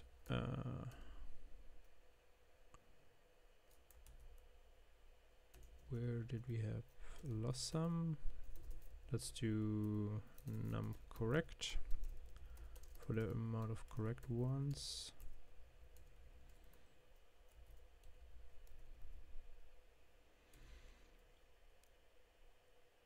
And then here add that, and here we have webpred squeeze dot equal this here, the output, and then a sum. So that basically creates a tensor of zeros and ones, like a 1 for every value that's equal, and then we can just sum up all the ones. So if we have like 20 equal values, we get a nice 20. Undefined name correct. That's num correct, of course. And then let's just do like correct out of dot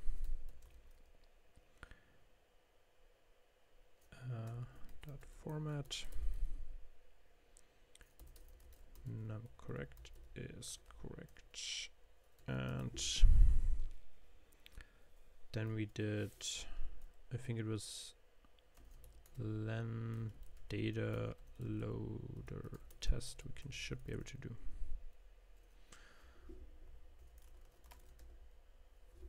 Let's just wait out the last value if that's still improving. I mean, it might also be nice to see.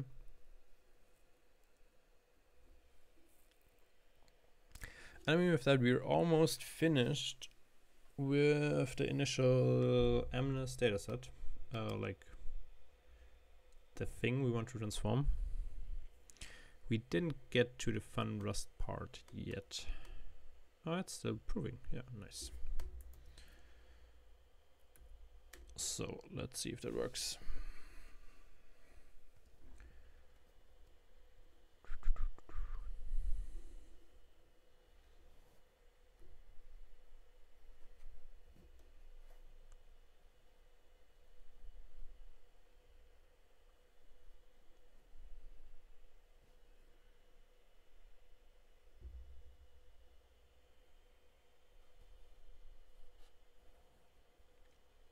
Yes, training.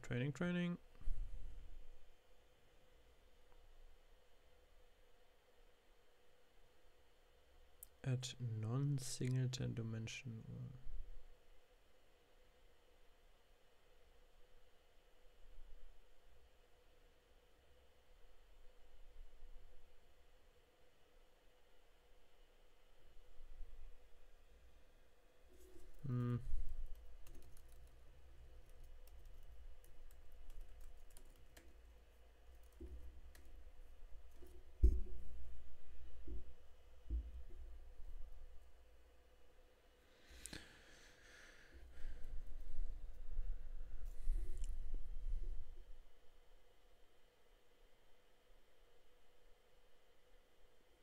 I always hate those at fiddling around with the dimensions.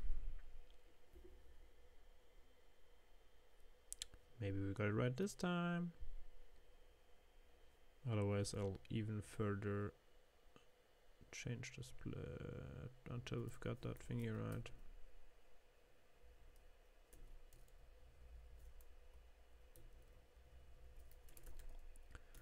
Let's just temporarily change that to 10.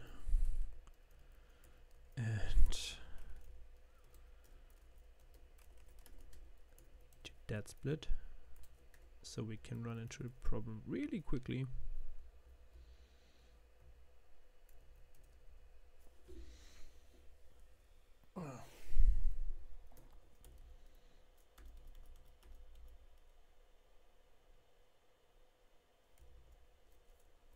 Did we do anything here? Oh yeah, the view as is a nice... I think maybe that might just work.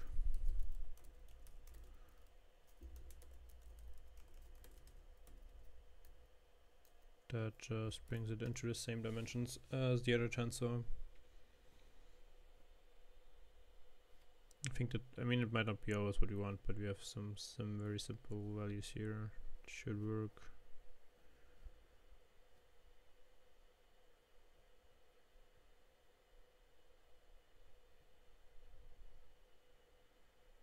Y proj.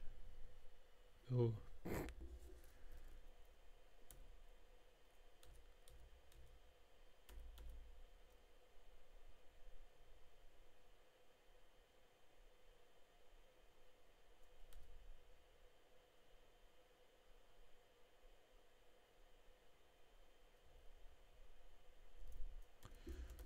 Does that change the size, the squeeze?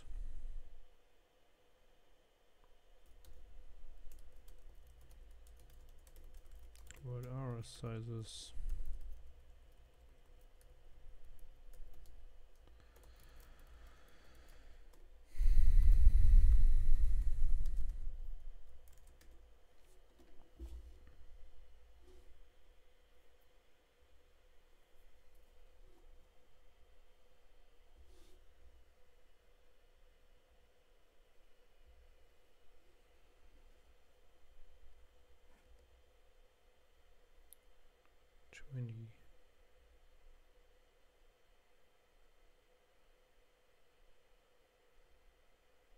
Wait.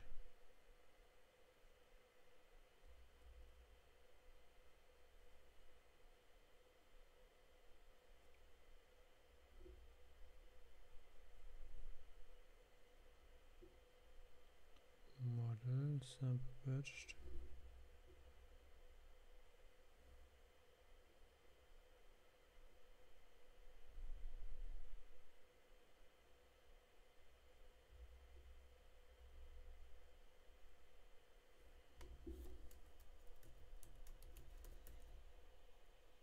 Maybe we changed that earlier, right?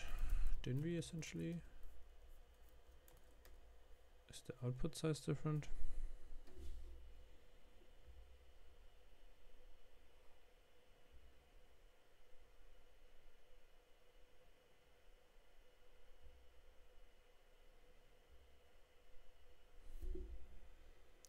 Ten.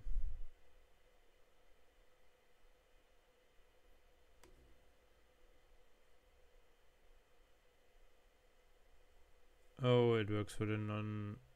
Oh, yeah, damn it. Oh, annoying. Oh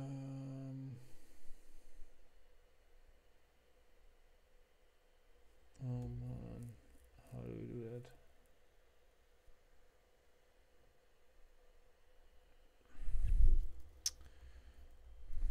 No, I don't... Yeah, okay. Let's bring in...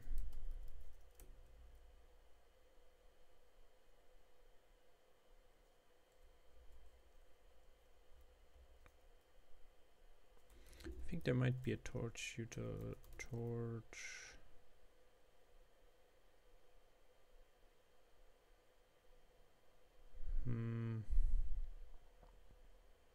What is it? Like 1D array to labels? 1D tensor to labels?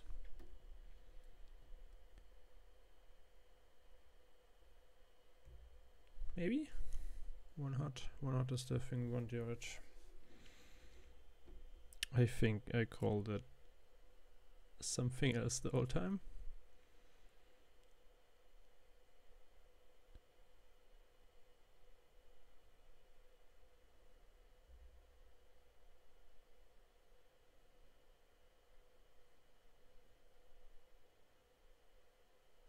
scatter.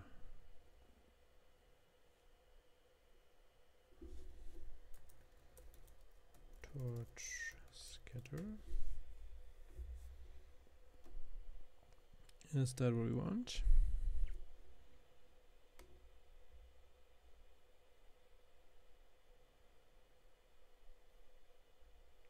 It's scatter underscore. Okay.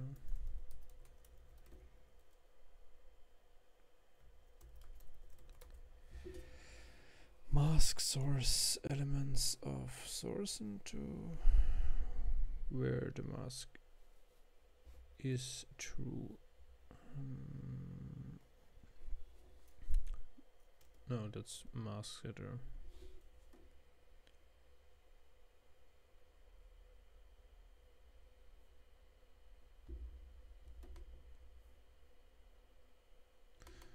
That does sound okay.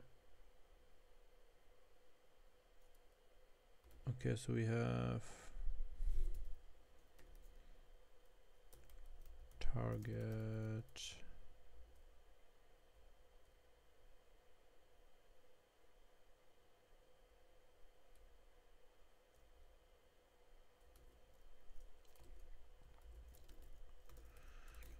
float tensor of batch size.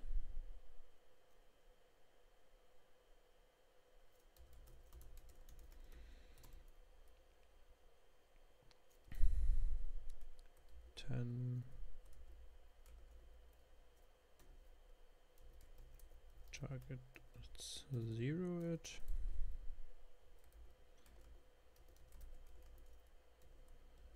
And then do this scatter 1 1.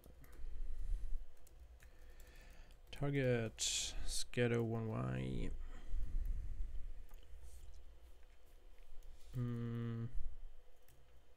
It's not y for us. I mean, the one that has the wrong shape is this here.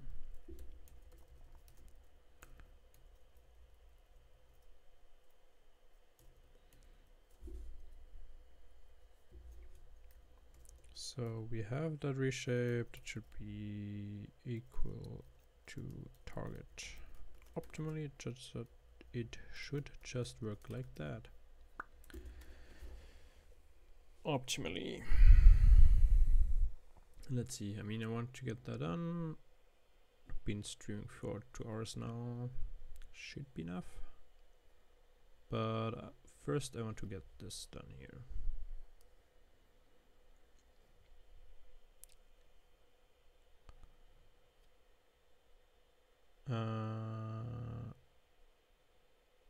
No. But now we have the same size. I think we can do the view as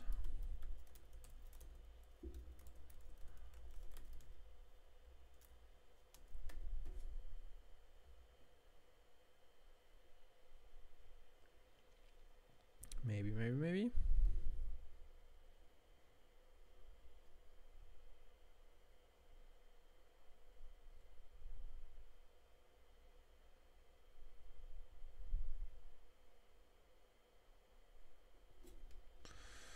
Oh no, it's now I have to print that again. Print point size. Print target dot size.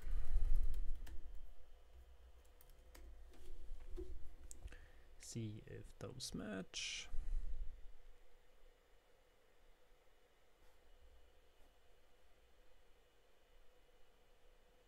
Let's hope so.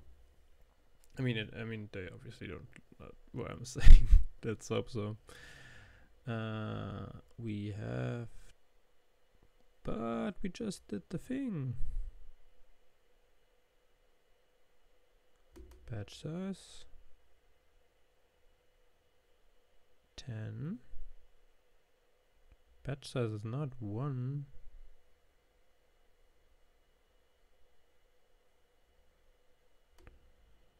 So this seems to be doing Wait, maybe let's observe it before that happens. The first print should... Maybe the scatter does something else than I was thinking it does.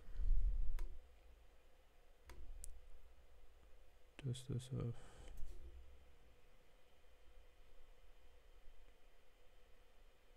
one by one?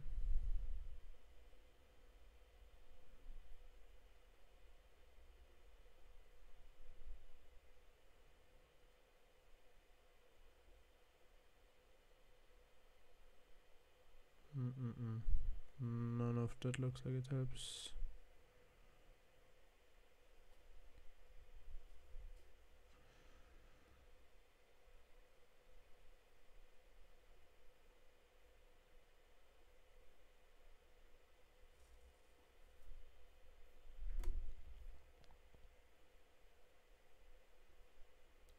Write all the source into cells with index were specified in the index tensor.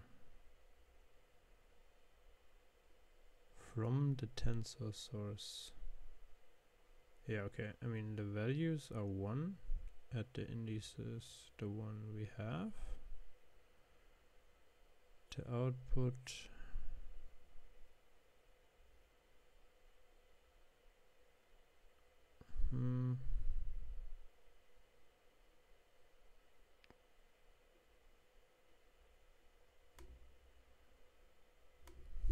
Yeah, might work. I mean, in theory, it doesn't sound too bad. Wait. Oh, those were the other ones. Oh, I ignored that. This here does not look correct. Sample batched. Wait, let's remove this because that was confusing. Damn it.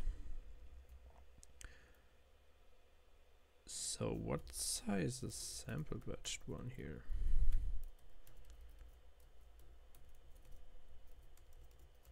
Because that should just be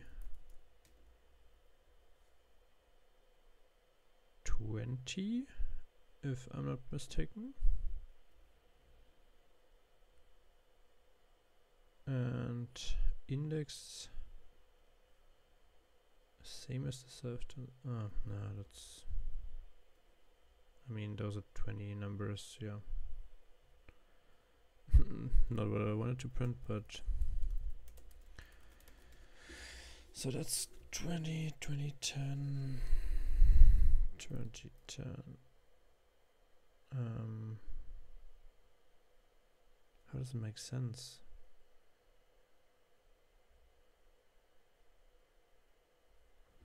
Wait, there's an example, 125.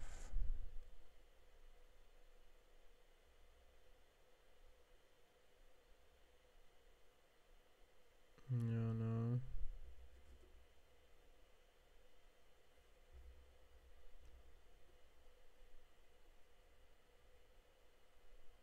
0 gather and 0 at the positions. Yeah, okay. 0, 1, 2. No, that's weird. I mean, it should work in case value isn't specified. It doesn't look too bad. What do we have here? Just let's reread what they set up here, because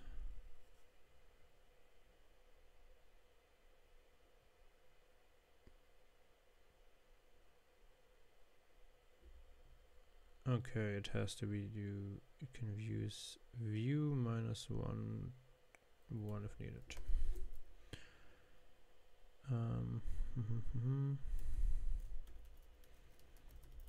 View minus 1. That might just work.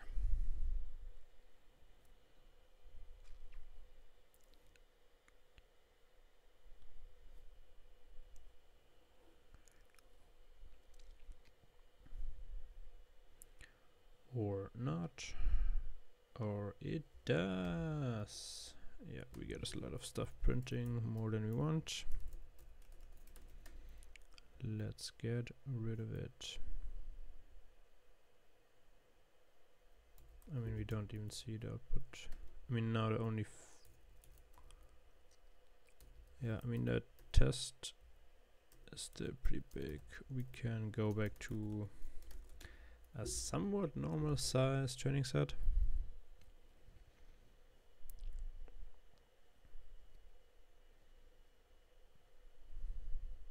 Let's see if that with the 1 digit. I mean, it should learn one correct image, maybe? I don't know. I mean, a testing data set is very different, I guess, or like in some regards different. Still takes quite some time to evaluate.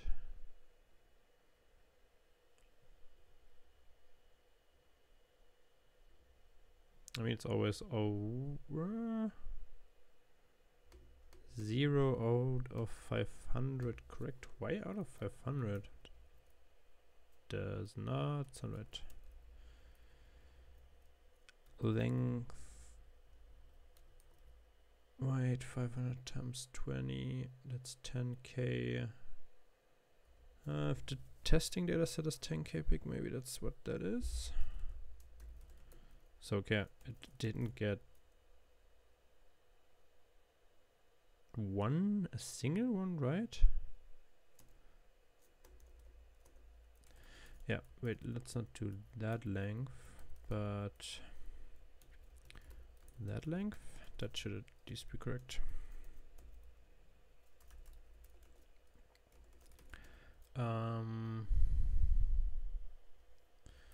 We fixed, yeah, we got back to the training size.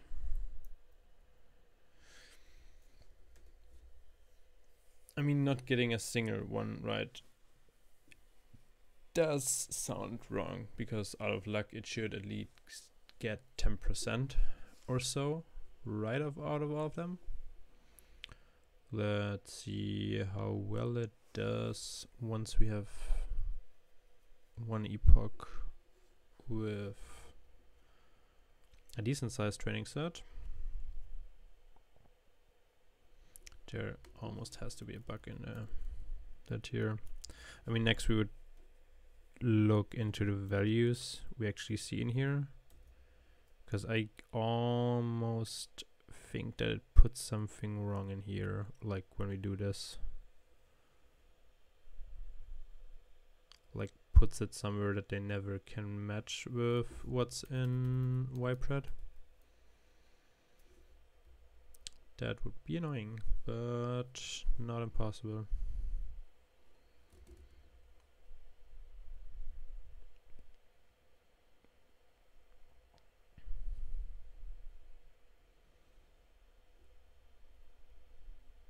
Shout out to whoever is viewing right now. You're probably the stickiest viewer that's been around on the host stream so far.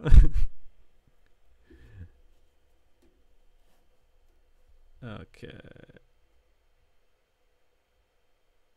Yeah. 0 is not okay.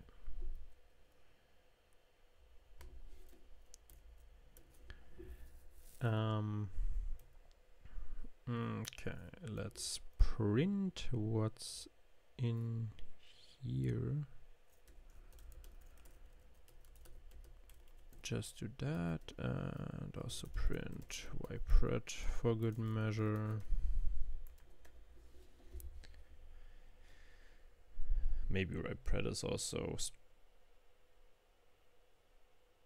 we might not need to target view as anymore.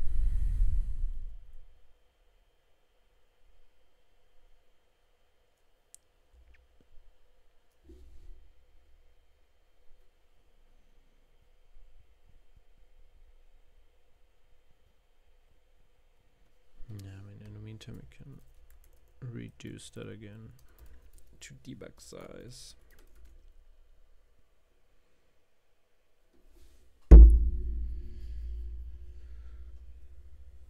I mean, usually I would have, like, maybe we'll get to the point soonish. I don't know. I think, I mean, I'm more interested in getting the other thing running first, but writing like a small CLI around it to, yeah, wait, which?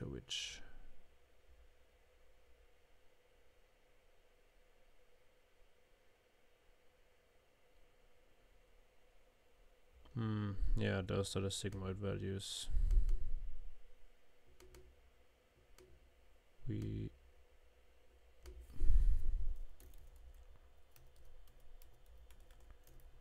also want the argmax. Yeah, that's right.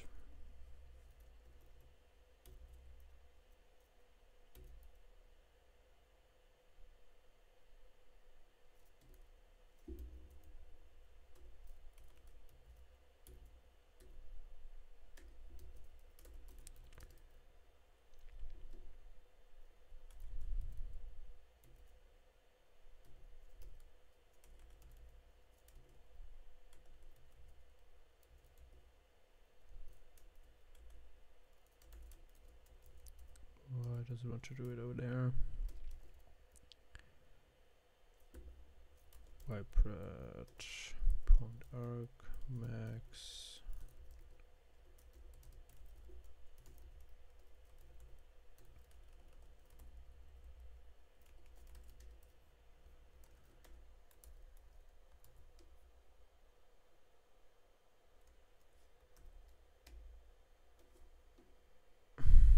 I mean, that's also a bit annoying because I think that's the... Where do we have the softmax here?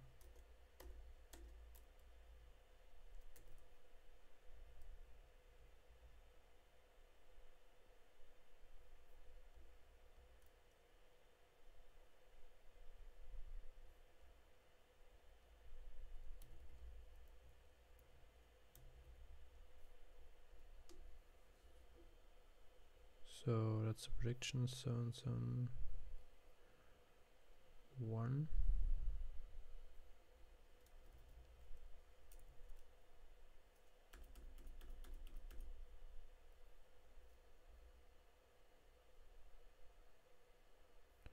Oh, so we wouldn't have need. We would not have needed all that if I'm reading that correctly. Just for you, would have just an argmax. Yeah. Of course.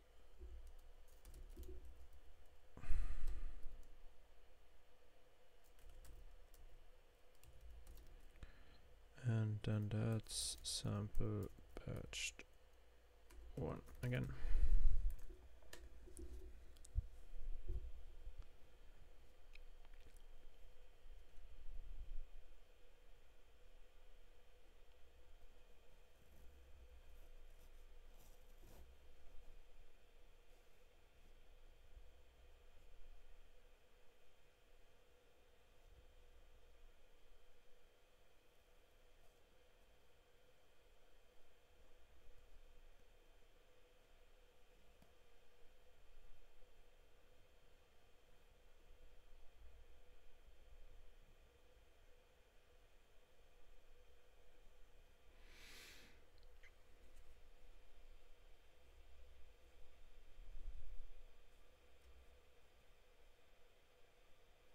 Yeah, we got some right. I mean, it's 683 out of 10,000, which isn't great. I mean, if it's, I mean, it's, that's also, we still have the small size in there. Of course, it only learns some stupid stuff. Let's see how it does with the 10% set again.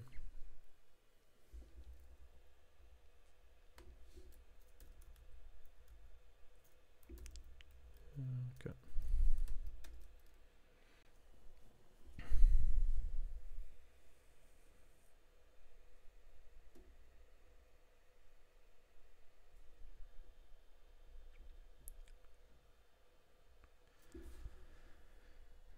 So if that trains, we can soon export it.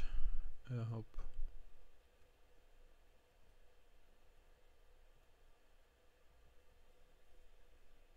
Done with training, testing.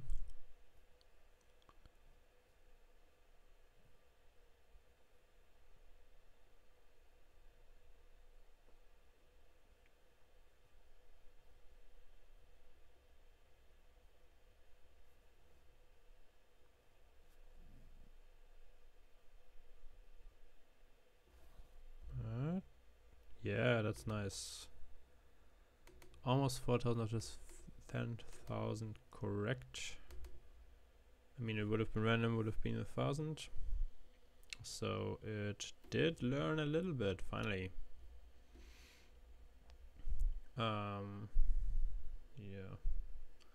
Let's see. I mean, it's almost exactly the same values as the other time we let it train with the same size. So it should land somewhere around 1100 again. Like, let's see what that difference in loss does to the accuracy.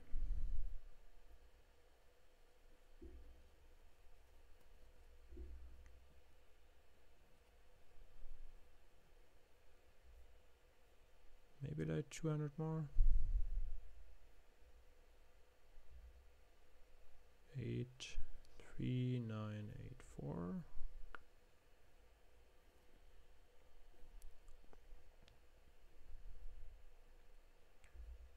Oh wow, big improvement.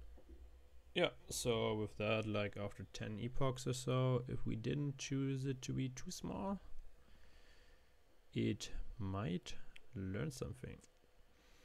And yeah, so let's clean all that up a bit, let it train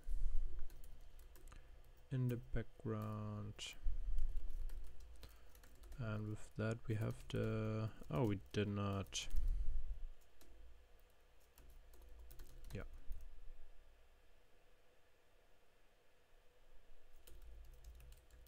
Let's see what's in data. Okay. Yeah. Just could ignore that.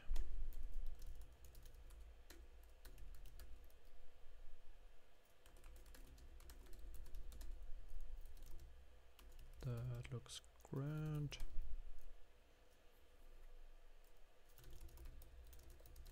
And it's the final product of stream 1.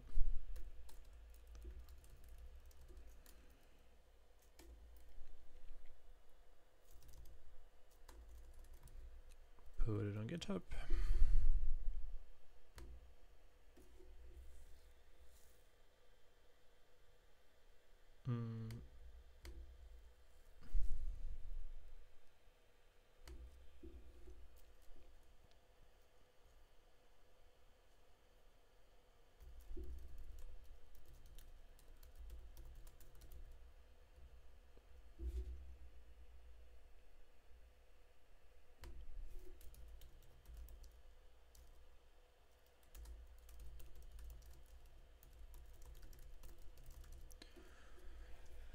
To build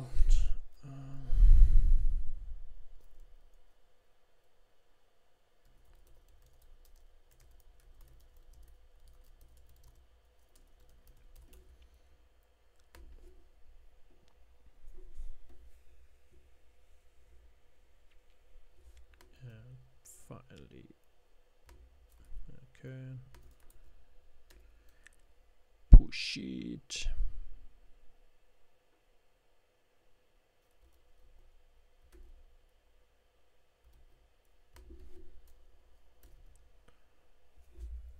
Let's see.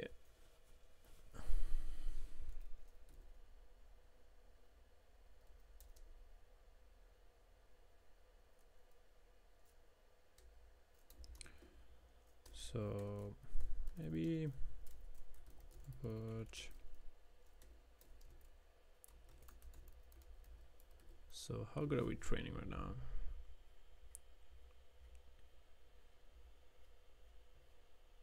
Yeah, it's 74%. It's okay. Let's put it in here.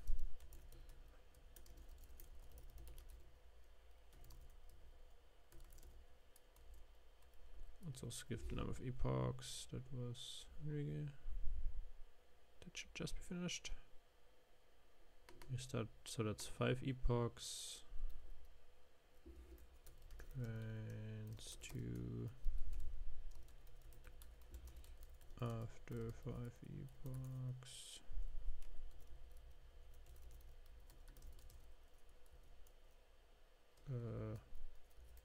Multi-layer perceptron.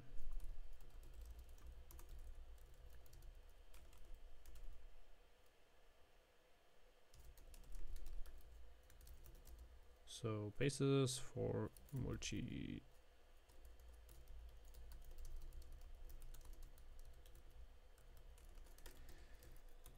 So what do we get? 77% accuracy. That's great. I mean, it's not. It's really not that good. And with MNIST, you should get to like 90% plus or so. But like for that small number of epochs, that's fine. Yeah.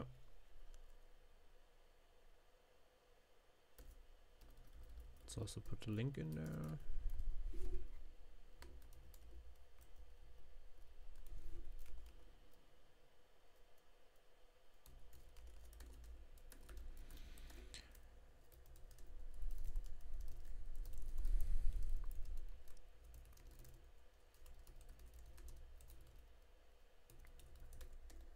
Okay.